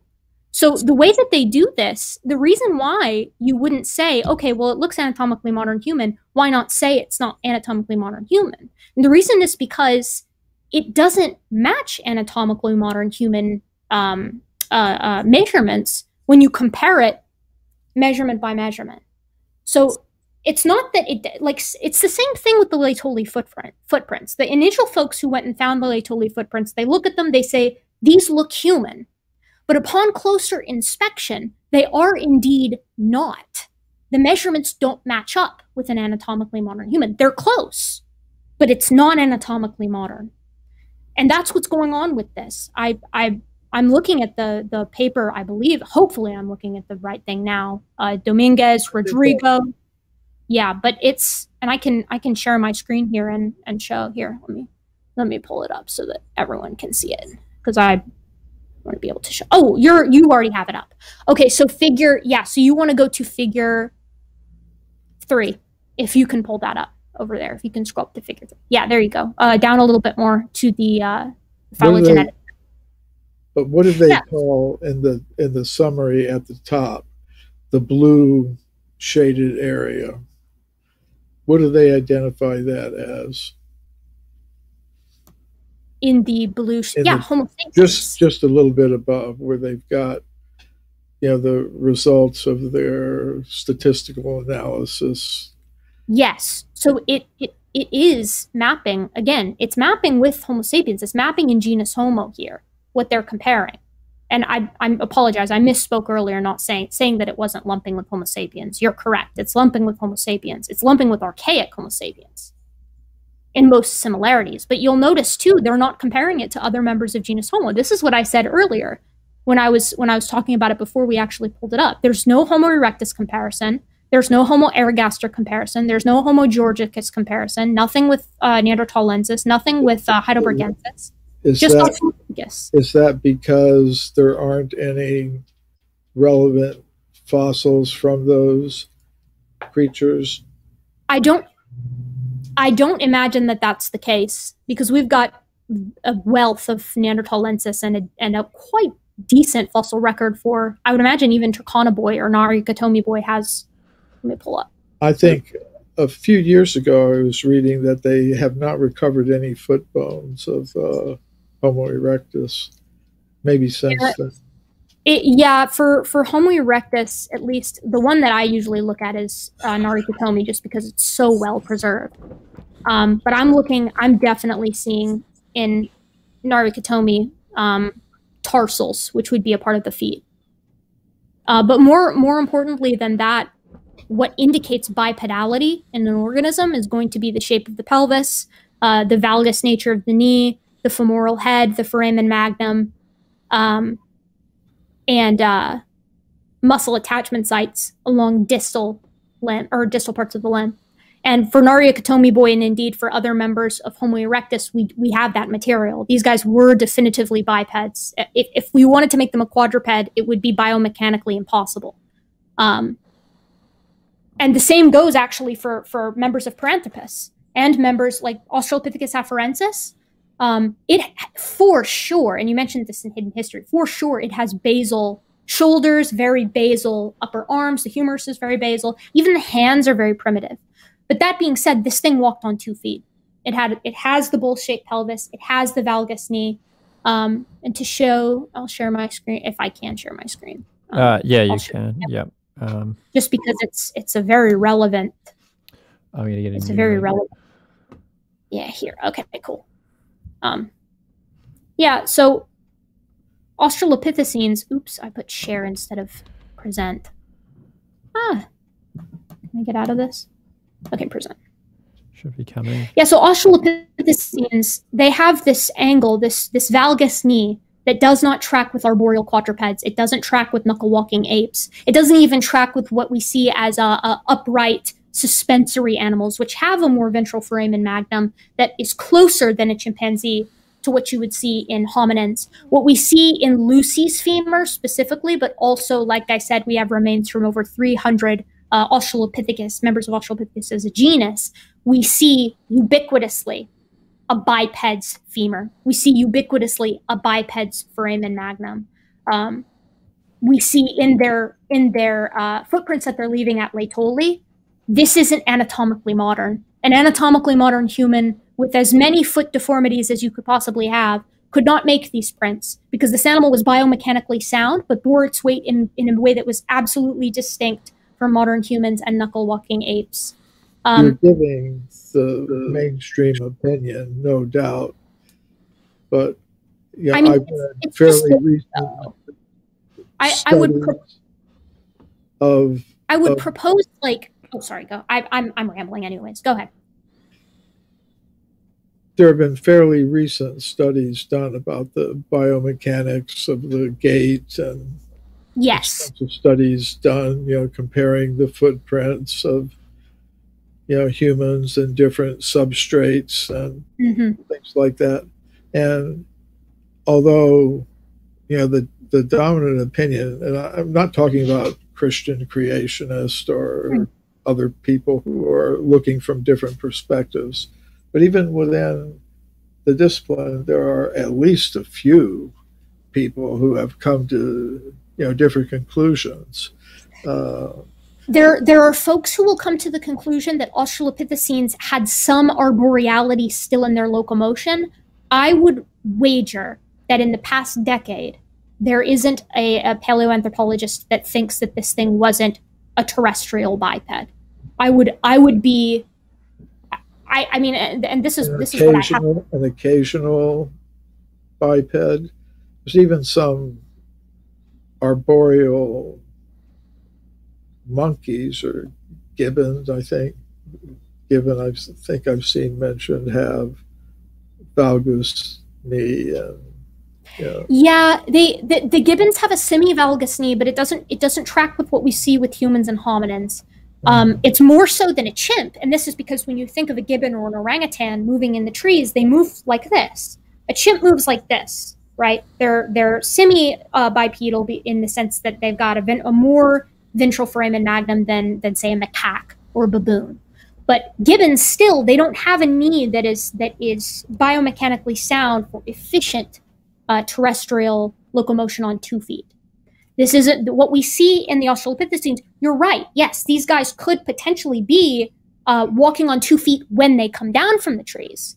But what we know for certain is that when they're coming down from the trees, they're doing so a lot. Otherwise, you wouldn't see any kind of selection for this inline halix or big toe. It would still stay jetted out to the side like what we see in Ardipithecus ramidus. And we wouldn't see this trend towards a more efficient bipedal locomotion than what we see in gibbons, which is bent hip, bent knee, and almost a sort of awkward shamble. Some metabolic studies have been published on Australopithecines based off of things like the Laetoli footprints and the remains at Dakika, different foot morphologies that we have from different kinds of Australopithecines. And the question was, okay, we know these guys could walk, but could they run? Because there's a huge difference between walking and running biomechanically. Walking is a transfer of weight. Running is almost like pogo sticking from foot to foot. These things couldn't run very well. And what that supports is the retention of some traits conducive to arboreality, but a life that was primarily spent moving from tree patch to tree patch on 2 feet on the ground, which is precisely what we would expect from an organism that is transitioning from a life in the trees to a life on the savanna. You can't do it all at once. And this is why we see all of that selection moving towards locomotion and not brain case size, which comes second and not until about 2-3 million years ago. Mm-hmm. This has been really fun. I really enjoyed picking your brain here on this too. This has been a great time for me. Yeah, I'm fully prepared to accept that you're representing the dominant view in your discipline. I'm not disputing that. What I would say, however, is that even within your discipline, and not from people who are looking at things from some outside perspective like me, where I have some entirely different perspective, but even within your discipline, there are people who, at least I've encountered in the study that I've done, that have at least slightly different views. That's probably true. And if we look historically, I mean, it's without question. Look at people like Oxnard and others. It's and again, it gets into the whole question of the history of science. I mean, mostly what we get, as far as I can see, is we're getting at any point in time the opinion of the mainstream consensus using the methods and that have become customary in that discipline at this time. And even when questioned, most of them would say, but things may change. We're giving our provisional understanding based on what we know now. This is what our view is. And they'd be prepared to admit it's not set in stone, could change. And if you look at the longer history of science, you see things sometimes do radically change. And we do sometimes. I think you're right. As a quick note in there, though, when paradigms change, it usually doesn't change past data points. It adds to the existing data and gives a new perspective. Which is why I'm saying in order to support your hypothesis, it can be done. It's not unfalsifiable, right? Which is good. That's good. That means that we can investigate it scientifically. There's got to be a shift that can show ubiquitously this human antiquity beyond a shadow of a doubt, in the same way that we're showing beyond a shadow of a doubt that there are hominins that are very closely related to humans that do appear to show this slow, gradual change over time of morphology. And they overlap in some places, but the general trend is this gradient of traits. And if you could show that all of these organisms in some way or another existed in their present form via the fixity of species through time all the way to the Cambrian, that would really be something. Well, that would really be something. Sometimes it takes time and more than one person and more than one generation for change that's to true take too. place. Yeah, that's true too. But I think there are larger epistemological issues, involved about what sources of knowledge could be consulted. I presented a paper once at a meeting of the World Archaeological Congress. It was called Sensory Archaeology. They were looking at the role of the senses and consciousness in that field, how it influenced his research. So I presented a paper about a very prominent South African scientist, J.T. Robinson, who was involved in a lot of the initial discoveries of Australopithecus at Sterkfontein and other sites in South Africa. It's not very well known, but he took a psychic that he met through the Theosophical Society into the Sterkfontein cave. And, there was a question, like about some of the fossil evidence. Did it represent Paranthropus or, something more towards the human line or some Australopithecine or whatever? So he took this psychic to the Sterkfontein caves. I've got a photograph of it. Psychic is lying on his back on the floor of the cave, and J.T. Robinson is there. He placed a fossil of Australopithecus on his forehead, and the psychic claimed to be able to actually see what that hominin was doing, millions of years ago. So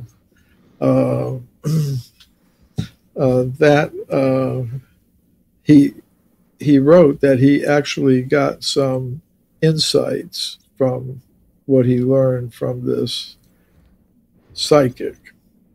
So I kind of gave that as an example of a prominent paleontologist using some other source of inspiration, to inform his understanding of the fragmentary fossil evidence that he had at his disposal. So I remember at that conference, one of the archaeologists came up to me later and he said, "I'd never heard that before." And I said, "Well, that's what I'm here, to tell you about something you don't already know." So I would kind of see that as my function in this exchange of views between representatives of different knowledge traditions about a topic of common interest. Because we're all, whether we're followers of the Vedas or scientists or some combination of them, we're all interested in these questions. And that's true. And I've often said, that I learned something from people in the professional scientific disciplines, like archaeology, for example, because of their focused study on their focused discipline study of the material. There is something to, for someone who's approaching things from another knowledge perspective, there is something that I can get that's valuable from what you've said, what others that I've met have said, and that kind of informs my work also. I think you're right. At the very least, what we get is a better understanding of where the other person is coming from. And I think there's value in that as well. I think that there's always value in taking a new perspective and looking at things from another angle, even if you don't change your mind. And that's why I have fun with these conversations. I always learn something new. Arjuna, I know you were trying to get out of here at 7. Do we want to do a Q&A or anything like that, or? I don't have a particular schedule. Like, we're in lockdown in New Zealand, so I can fit in lots of streams at the moment. So I don't know how you guys are doing for time, but if people have questions, they can start sending them in. Okay. So yeah, we in 10 minutes we'll be at 2 hours. We usually go 2 hours, but if things are juicy, then we keep going. So someone commented, is it going to be another 4-hour stream? Because we did 3.5 hours with Gunter Beckley and Erika last time, which is still my longest stream on the channel and probably will remain that way. That was a very fun. I really enjoyed talking with Gunter. I really did. I actually need to email him. He sent me several papers, and it was right when I was starting orientation, and so I did not have time to get back to him. So I owe him a handful of emails. Unfortunately, as much as I would love to go for another 3.5 hours, I did tell my fiance that we would have dinner around like 7:15, 7:10, something like that. So I could probably go another 10 minutes, but then I probably have to go. All right, I'll just see if any questions coming in. So far, we haven't got any. With regard to the apes or whatever that they didn't compare that finger bone to, perhaps they didn't compare them because there was no reason to. They already knew that they weren't similar. Potentially. I think the issue with that is that dexterity in the hands is something that's being pretty scrutinized, even though modern hands, things like precision grip, emerged pretty early. One thing that, and one of my colleagues is actually working on this right now, that's really being looked into is handedness, right? So a lot of scrutiny is being looked at with regard to the hands of late genus Homo, not because they're not derived hands, but because we want to find out when left-handed or right-handedness sort of evolved. Because humans are very strange in that we're predominantly right-handed, like 90% of people are right-handed. And other primates don't show handedness. And when they do, it's usually only in the hominids, so like chimps, orangs, gorillas. And most of them are left-handed, which is really weird. So it's like, why are they left-handed and why are we right-handed? What changed over that course? So I would be very surprised if they weren't looking to compare it because they knew, especially with the proximal phalanx, because like I said, that derivation of the hand comes pretty solidly in genus Homo by Homo erectus. The stuff that's changing is going to be distal phalanx, right? Because like I said, the Neanderthals have much less of a nice fleshy pad for gripping than Homo sapiens does. Why that is, I don't know. I couldn't tell you. But like if you gave a paleontologist a distal phalanx from Neanderthalensis and Homo sapiens, or like even Adam heidelbergensis, you'd be able to tell the difference. I don't know so much with the proximal, but even so, I'm comfortable from what Michael showed of the paper and from what I was able to glean. I'm comfortable with this being Homo sapiens. Maybe that's why they didn't show it. Maybe you're right. Maybe the reason they didn't compare it is because they knew it was Homo sapiens. But one thing is evident from the comparisons that they did show, and that's that it's very archaic. In fact, it's the most archaic that they were able to show. Now, at 1.8 million years, my first question, especially with Olduvai Gorge, because we do find, if memory serves, Homo sapiens remains at Olduvai Gorge. East Africa is thought to be the place where actually anatomically modern humans evolved. Like where anatomically modern humans first pop up. So while it wouldn't be surprising, my first question would be, is there reworking going on?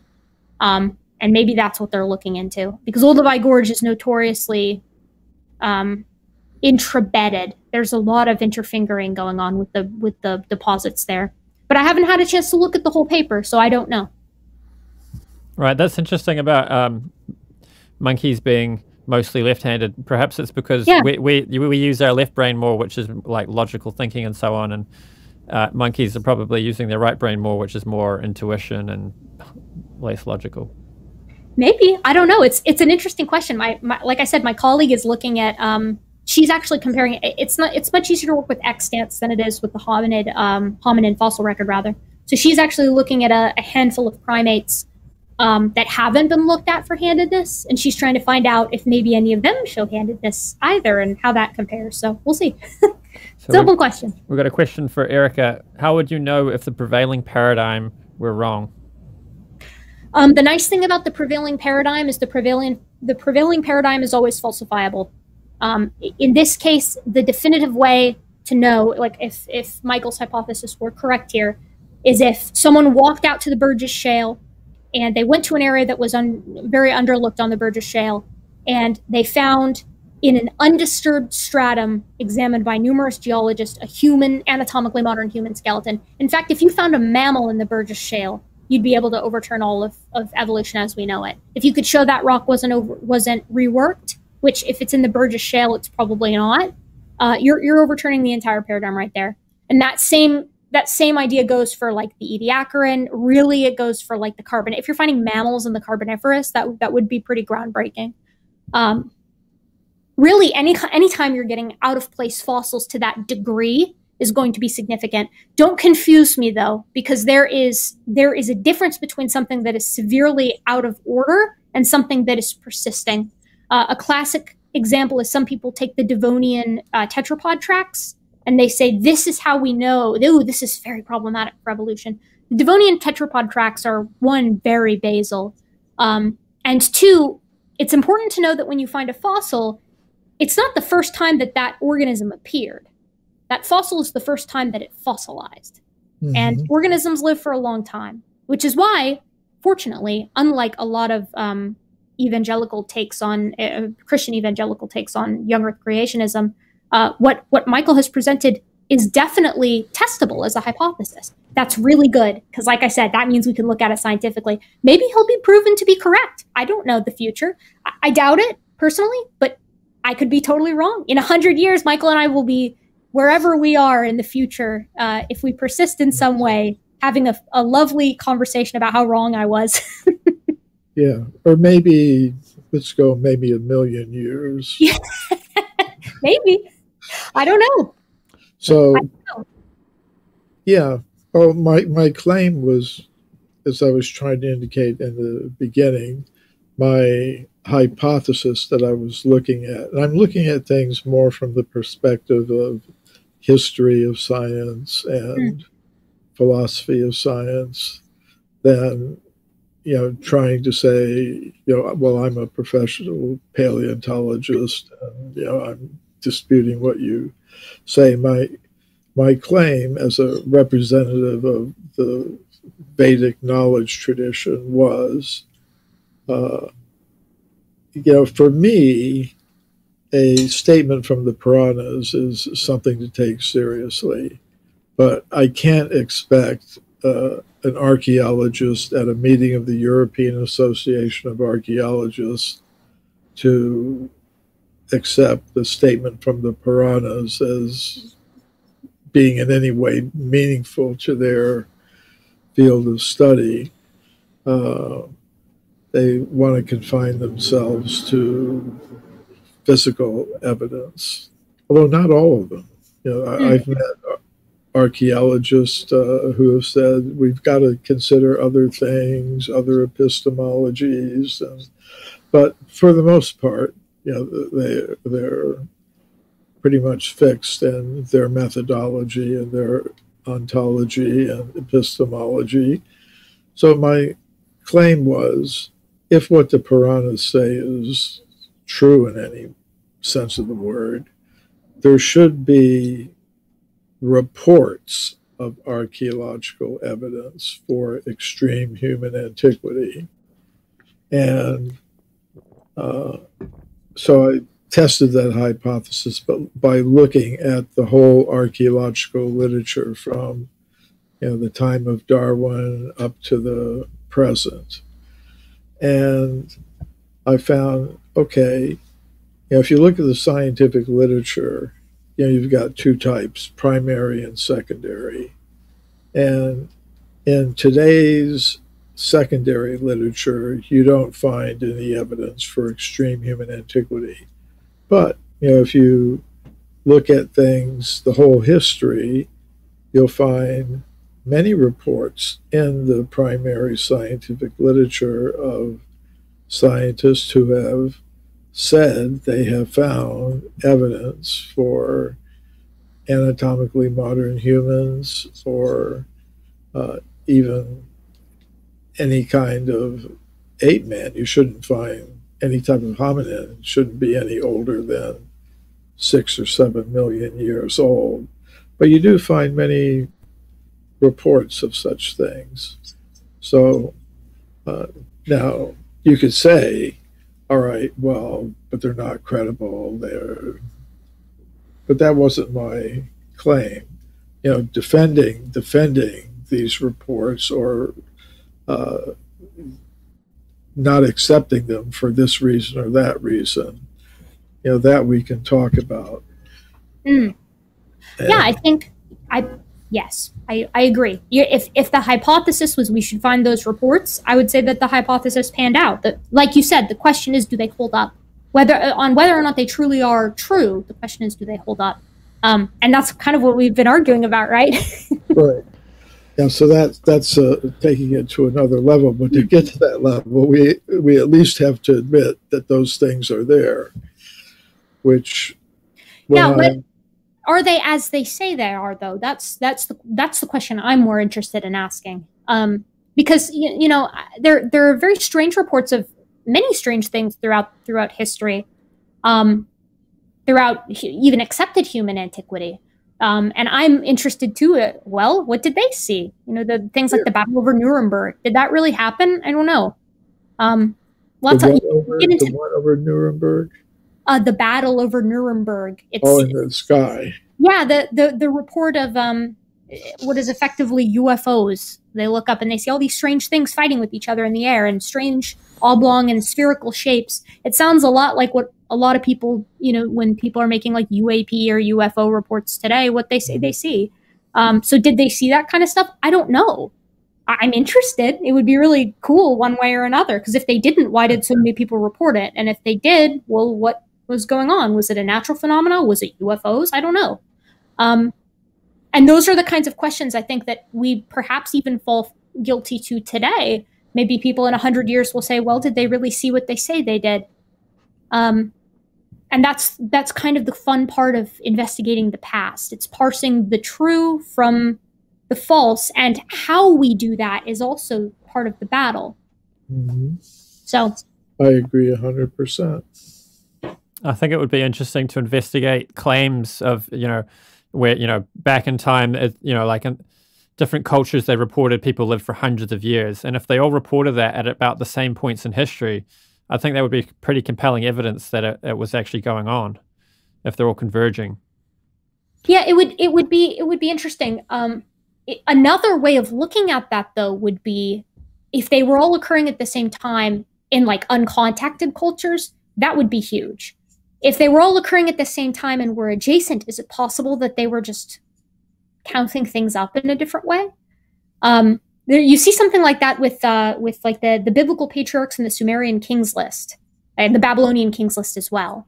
Mm-hmm. There are all these cultures that are sitting right adjacent to each other, and they're all saying, "Well, we've got kings living for that tens of thousands of years, and then the biblical patriarchs are living to hundreds of years." So yeah, I think that's an interesting question. Adjacent, you could place less importance on it, but you know, if like in Australia the Aboriginals are saying in their own way they were living for hundreds of years at the same time that the Egyptians reporting kings living for hundreds of years, I'd say that would be pretty interesting. I have not investigated this. I don't even know how to begin, because I only know the Mesopotamian examples, so that would be really interesting. I don't know. I mean, I would be skeptical, but impressed if that really was the case. It would be neat to look into. And you could ask the same question with, you know, like the Greeks talking about all these gods coming down and interacting with them. And if that was happening at the same time, then in India, they were talking about all these demigods coming down. And if there's pretty similar descriptions of them, and it's like, wow, that's a pretty interesting correlation. Well, it's particularly neat because you've got these cultures that are pretty separate from each other. That's the part that's neat, is if you've got these similar, I mean, then you get into some weird stuff. It's like, okay, is it happening, or is it something Jungian going on, right? Like the whole collective unconscious. Is it something like that? Is it that we all have a common history of storytelling, and those stories are evolved in similar ways? Is it that there were actually demigods coming down? I don't know. I don't have the answer to that question. You know, I'm inclined to think that humans have similar imaginations, but I don't know. I don't know that for sure. I'd just say we want to be careful with the assumption of uniformitarianism, because the general tendency is, this is what we see today. People live for about 100 years. So if all over the world people are saying people are living to 1,000, it can't be true because people don't live to 100 based on our observation. But it could be that uniformitarianism is wrong and the past was actually different and all these mythical beings were interacting with us and lifespans were longer. Potentially, but I think you would have to present a precedent for that. You know what I mean? Like, you would have to be able to say, you would have to present a reason for that interpretation. Like, if I wanted to say something like, well, you know, I think that enormous, like, octopus-style creatures, like a Cthulhu-style cosmic deity, wandered the Earth, you know, 2 million years ago. Like, I can say that, and that's one thing. But if I could go back in time and you know, find cave art of these crazy, you know, Cthulhu-like creatures moving along the horizon, or if I could find some kind of fossil cephalopod that's gigantic, well, then, you know, then you're looking at real stuff, right? And like, then that's like, oh boy, what do we do now? So setting a precedent is important, I think. I am of the opinion that there should be no question that you can't ask, but setting a precedent helps. Well, I mean, you'd be taking the testimony of these cultures and the fact that they're consistently telling you very similar things, even though they had no interaction, as evidence that it's like real testimony and not just stories. And testimony is accepted in science. I mean, you read a scientific paper, a bunch of people wrote something down and you're taking their word for it. So we can't do away with testimony. It's just about, you know, establishing the reliability of something. So if they're all converging and telling the same thing, then it's like, oh, okay, well, maybe they're not just making it up. Potentially, but I would give you a little pushback on that, because usually the testimony in scientific papers is rooted in replicability. That's like one of the hallmarks of science, right? It's got to be falsifiable. You should be able to repeat the experiment. Of course, that's tough when it's like, okay, I found this dinosaur bone here, right? It's like, how do you repeat that? Well, you can't, which is why documentation is so important. Here's my picture of my dinosaur bone that I found, you know, in Alberta or something like that. Yeah, it's an interesting question to ask, though, this whole idea of like, well, why do we see similar mythos across human cultures that have no contact with each other? You see these repeating tropes of like trickster gods or animal-human hybrids, or you know, sun deities or large floods. Like, those things seem to pop up a lot. It's an interesting question. It's a question for cultural anthropologists, unfortunately. Those guys, maybe you can point me to one. Yeah, I just talk about the primate aspect. Yeah. I'm less on the cultural anthropology stuff, but I'm sure you could get a cultural anthropologist talking for hours and hours and hours about what they think about that. That would be fun. So, Michael, do you want to comment on that? And then we can try to fire through some of these questions before we wrap up. Okay. In my book, Human Devolution, I tried to make a case for the kinds of things that you've been talking about. And kind of I did it in a step-by-step fashion. And I think it has a lot to do with the question of consciousness, which is an unsolved problem in biology, origin of life, theories. Where does consciousness come from? What is it? You know, it's kind of an unsolved problem. So I try to make a case that it's not coming from combinations of chemicals in the brain or the nervous system. It has its own independent existence. And once that is, a case is made for that, then you can go further step by step to there being consciousness all over the universe, which means at different levels, different places, there would be conscious entities of different levels of power. And, you know, I'm not just saying this, but, you know, looking at it from the standpoint of research in different areas of science and medicine, you know, that a case can be made for that. And then the idea would be that the higher beings have some ability to influence biological form and interact with biological forms on other levels. So, you make a case for demigods. So I think it's possible to do. I made a little attempt at it. How are you doing for time, Erika? Is you all right to do some questions? Yeah, we can do some questions. Yeah. A couple questions. Also, I was going to mention in relation to science being repeatable that unfortunately a lot of science isn't repeated because there's not much grant funding for repeating someone else's research. So I know. I know. In principle, you're right, but in practice, if only we had unlimited budgets and unlimited grants, wouldn't that change the world? That would be amazing. Where if the incentive structure was just tweaked a little bit so that people were encouraged to check on other people's work. Yeah, I'll say. So where were we? Questions.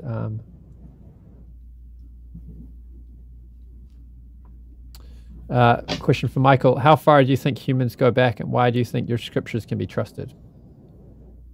I have different reasons for trusting, scriptures. I experienced a lot of different things as I was growing up, and I got exposed to a lot of different worldviews, and I became especially attracted to the worldview of ancient India.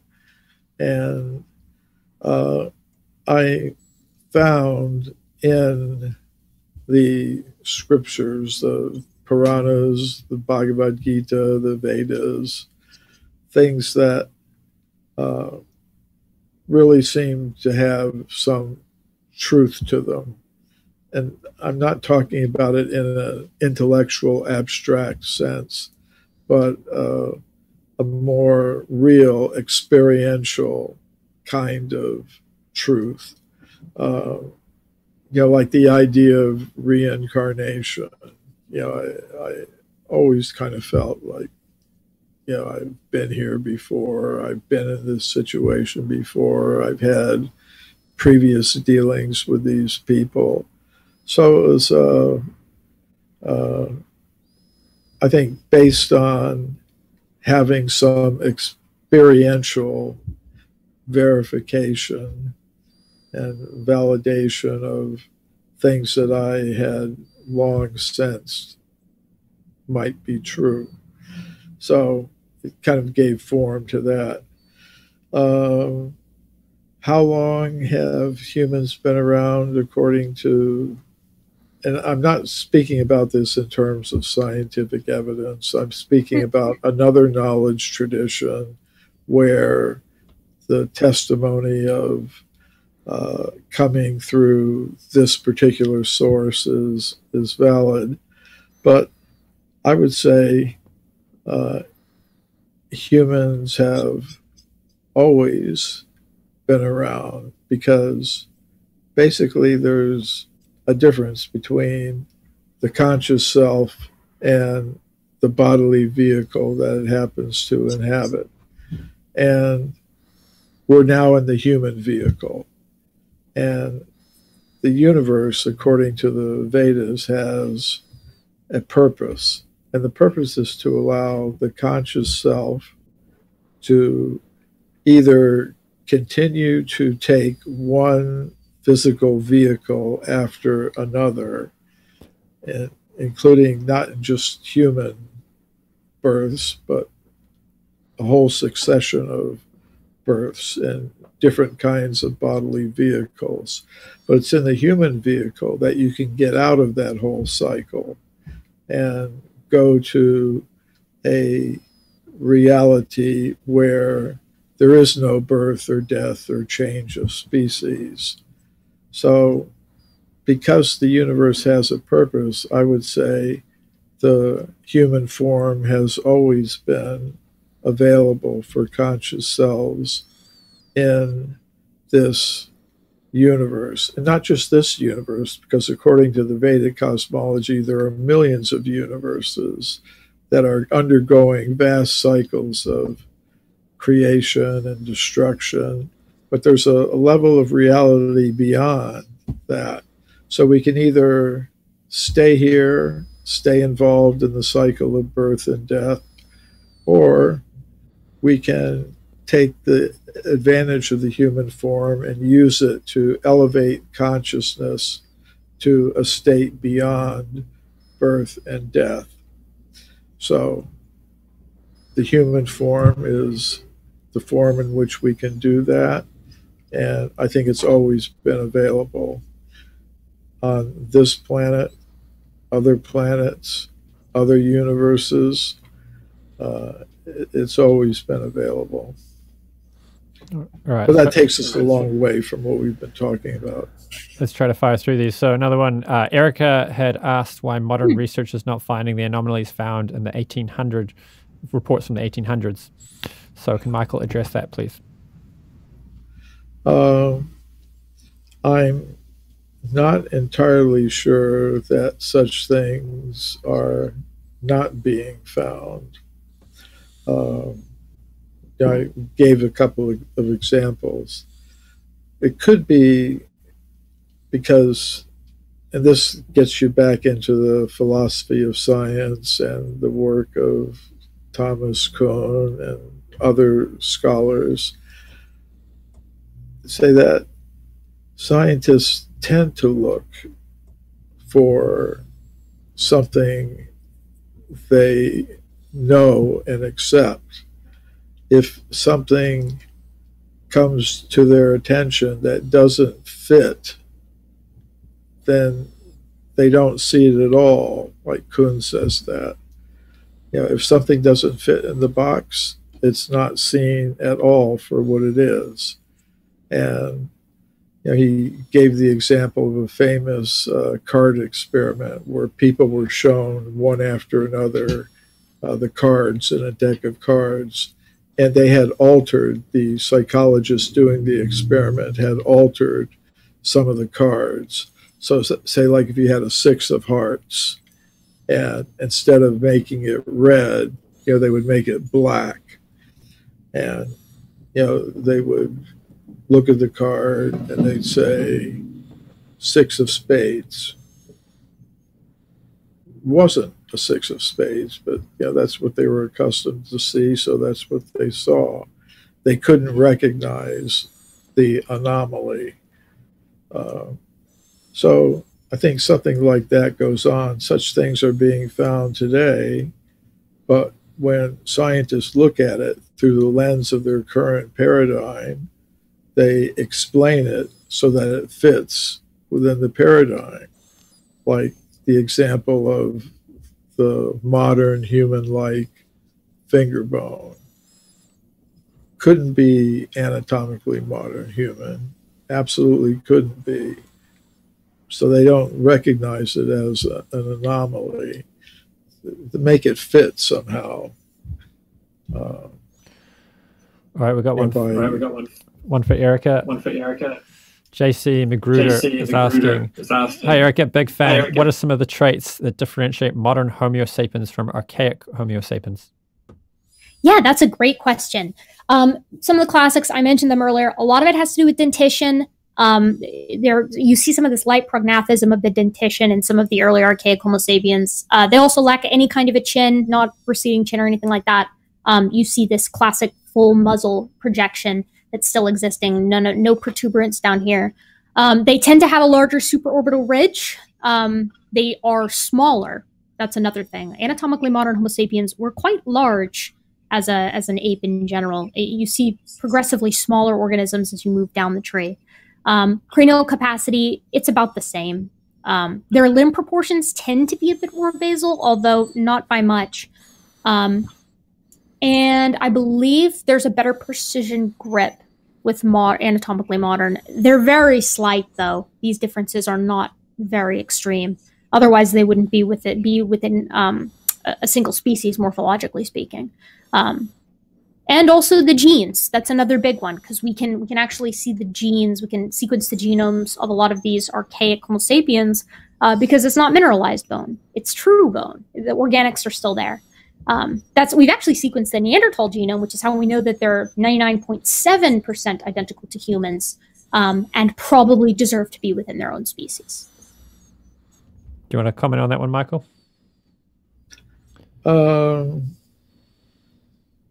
There are some people in paleoanthropology who are, again, these are the multi-regional people, you know, like who included people like Richard Leakey and some others, who said that all of these things, from habilis up through anatomically, so-called anatomically modern Homo sapiens, are what they call evolutionary species. You know, they put them in the same species category, not different genesis. So, or even different species, say Homo sapiens. The species concept is tough. It's easier with genetics, but even then it's still not foolproof. I don't know, the biological species concept is useful for explaining things, for categorizing, because humans like to categorize. We like to put things into categories. It's helpful for explaining things. But can you really do it? I don't know about that. So someone's asking, please comment on the other Homo sapiens species living concomitantly with Homo sapiens that have larger cranial capacity. Yeah, so I touched a little bit on this earlier. Contemporaneity, so this idea that you've got some Australopithecine species, maybe even something like Australopithecus africanus, living contemporaneously with something like Homo erectus in South Africa. This isn't out of the question. The idea that, I think this might be better with like a little drawing. The idea that a species has to go extinct for a population of its species to evolve is something of a misnomer. In fact, quite frequently we see the opposite. Gradualism is fine. This idea of species being completely superseded by their offspring or by their descendants. But more often than not, we'll see something along these lines. You might have an Australopithecine, as seen in the A. It's minding its own business, continuing onward. Nothing is really going wrong. And through a climatic change of one way or another, we see a branch off of it. Maybe there's a mudslide that separates the population out. And now we have the original population still persisting, and we also see a branch off, a shoot off. And maybe where this branch here is living, the conditions are slightly more favorable if they have more efficient bipedality. And over across where the mudslide occurred, not the case. Over time, you start to see different advantages being selected for, and you might even get additional branch-offs. And you end up with something like this, right? You still have that initial population, and it may be more or less unchanged. It'll probably still change a little bit. So for instance, these contemporaneous Australopithecines aren't going to be the same as the one that probably progenited this other group, but they should be pretty similar. There is absolutely nothing in evolution that states that an organism needs to go extinct for it to evolve, for its descendants to evolve. And we see contemporaneity in the fossil record as well. The key is this gradient of traits, right?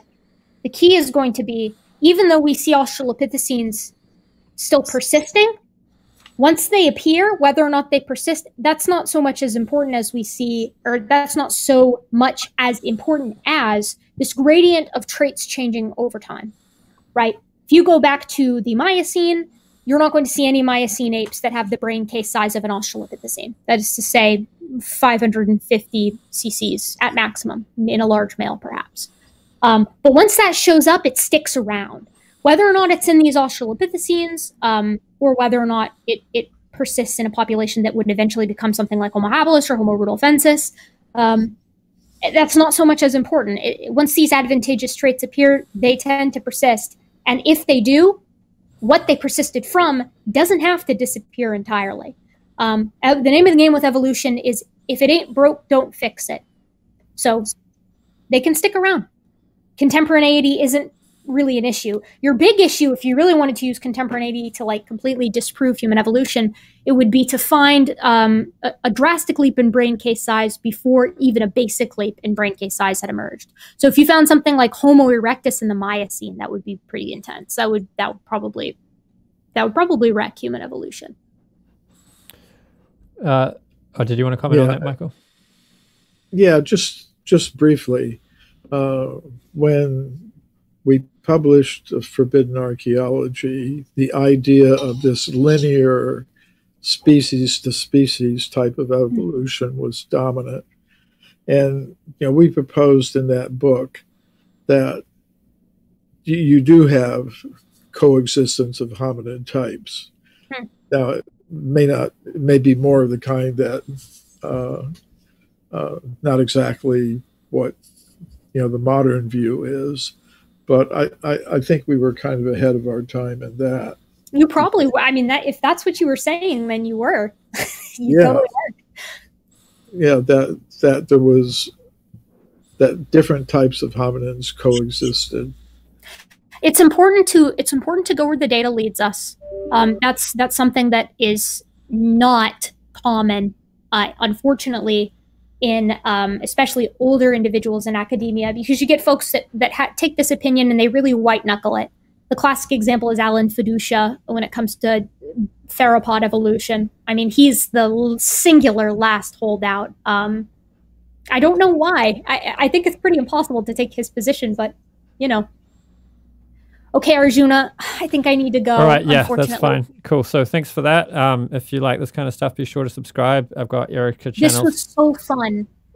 Linked in the description, so you can check out her stuff too if you aren't already aware of her channel. And maybe we can organize a part 2 and go in deeper into a specific aspect of what we've talked about today. I would be more than happy to do a part 2. And perhaps maybe on that day I'll schedule clear for a full 3.5 hours. So if we feel like going that way, we will. No, 2 hours is good. Everyone's fresh. Nobody's like, anxious to get out. And I don't know how much the audience can handle anyway. But maybe you guys could pick a couple papers or some more specific stuff, and you could each do your homework on the points you wanted to talk about and just chat about it. Yeah, that would be really. I'd love to see that the Toxodon paper, and maybe I could look. What I need to do is purchase Forbidden Archaeology and some of your more recent books as well, because all I'd read was Hidden History, and I enjoyed reading it, so I'd like to read some more. Sure. But thanks for having me. I really enjoyed my time here. And Michael, thank you for your time as well. And thank you for yours, Erika. It was a pleasure having this conversation. People were commenting that this is a really nice kind of debate, like informative, not going around in circles. So I want to thank Erika again for that kind of thing. And, of course, Michael Cremo. Last time we had Gutsick Beckley on, it was very similar, very academic, and people learning from each other as opposed to just trying to one up the other person like a boxing match or something. That's the goal, right? That's the goal. That's what I don't like the blood sports. I'm not into that. I just like I don't know. I enjoy a good conversation.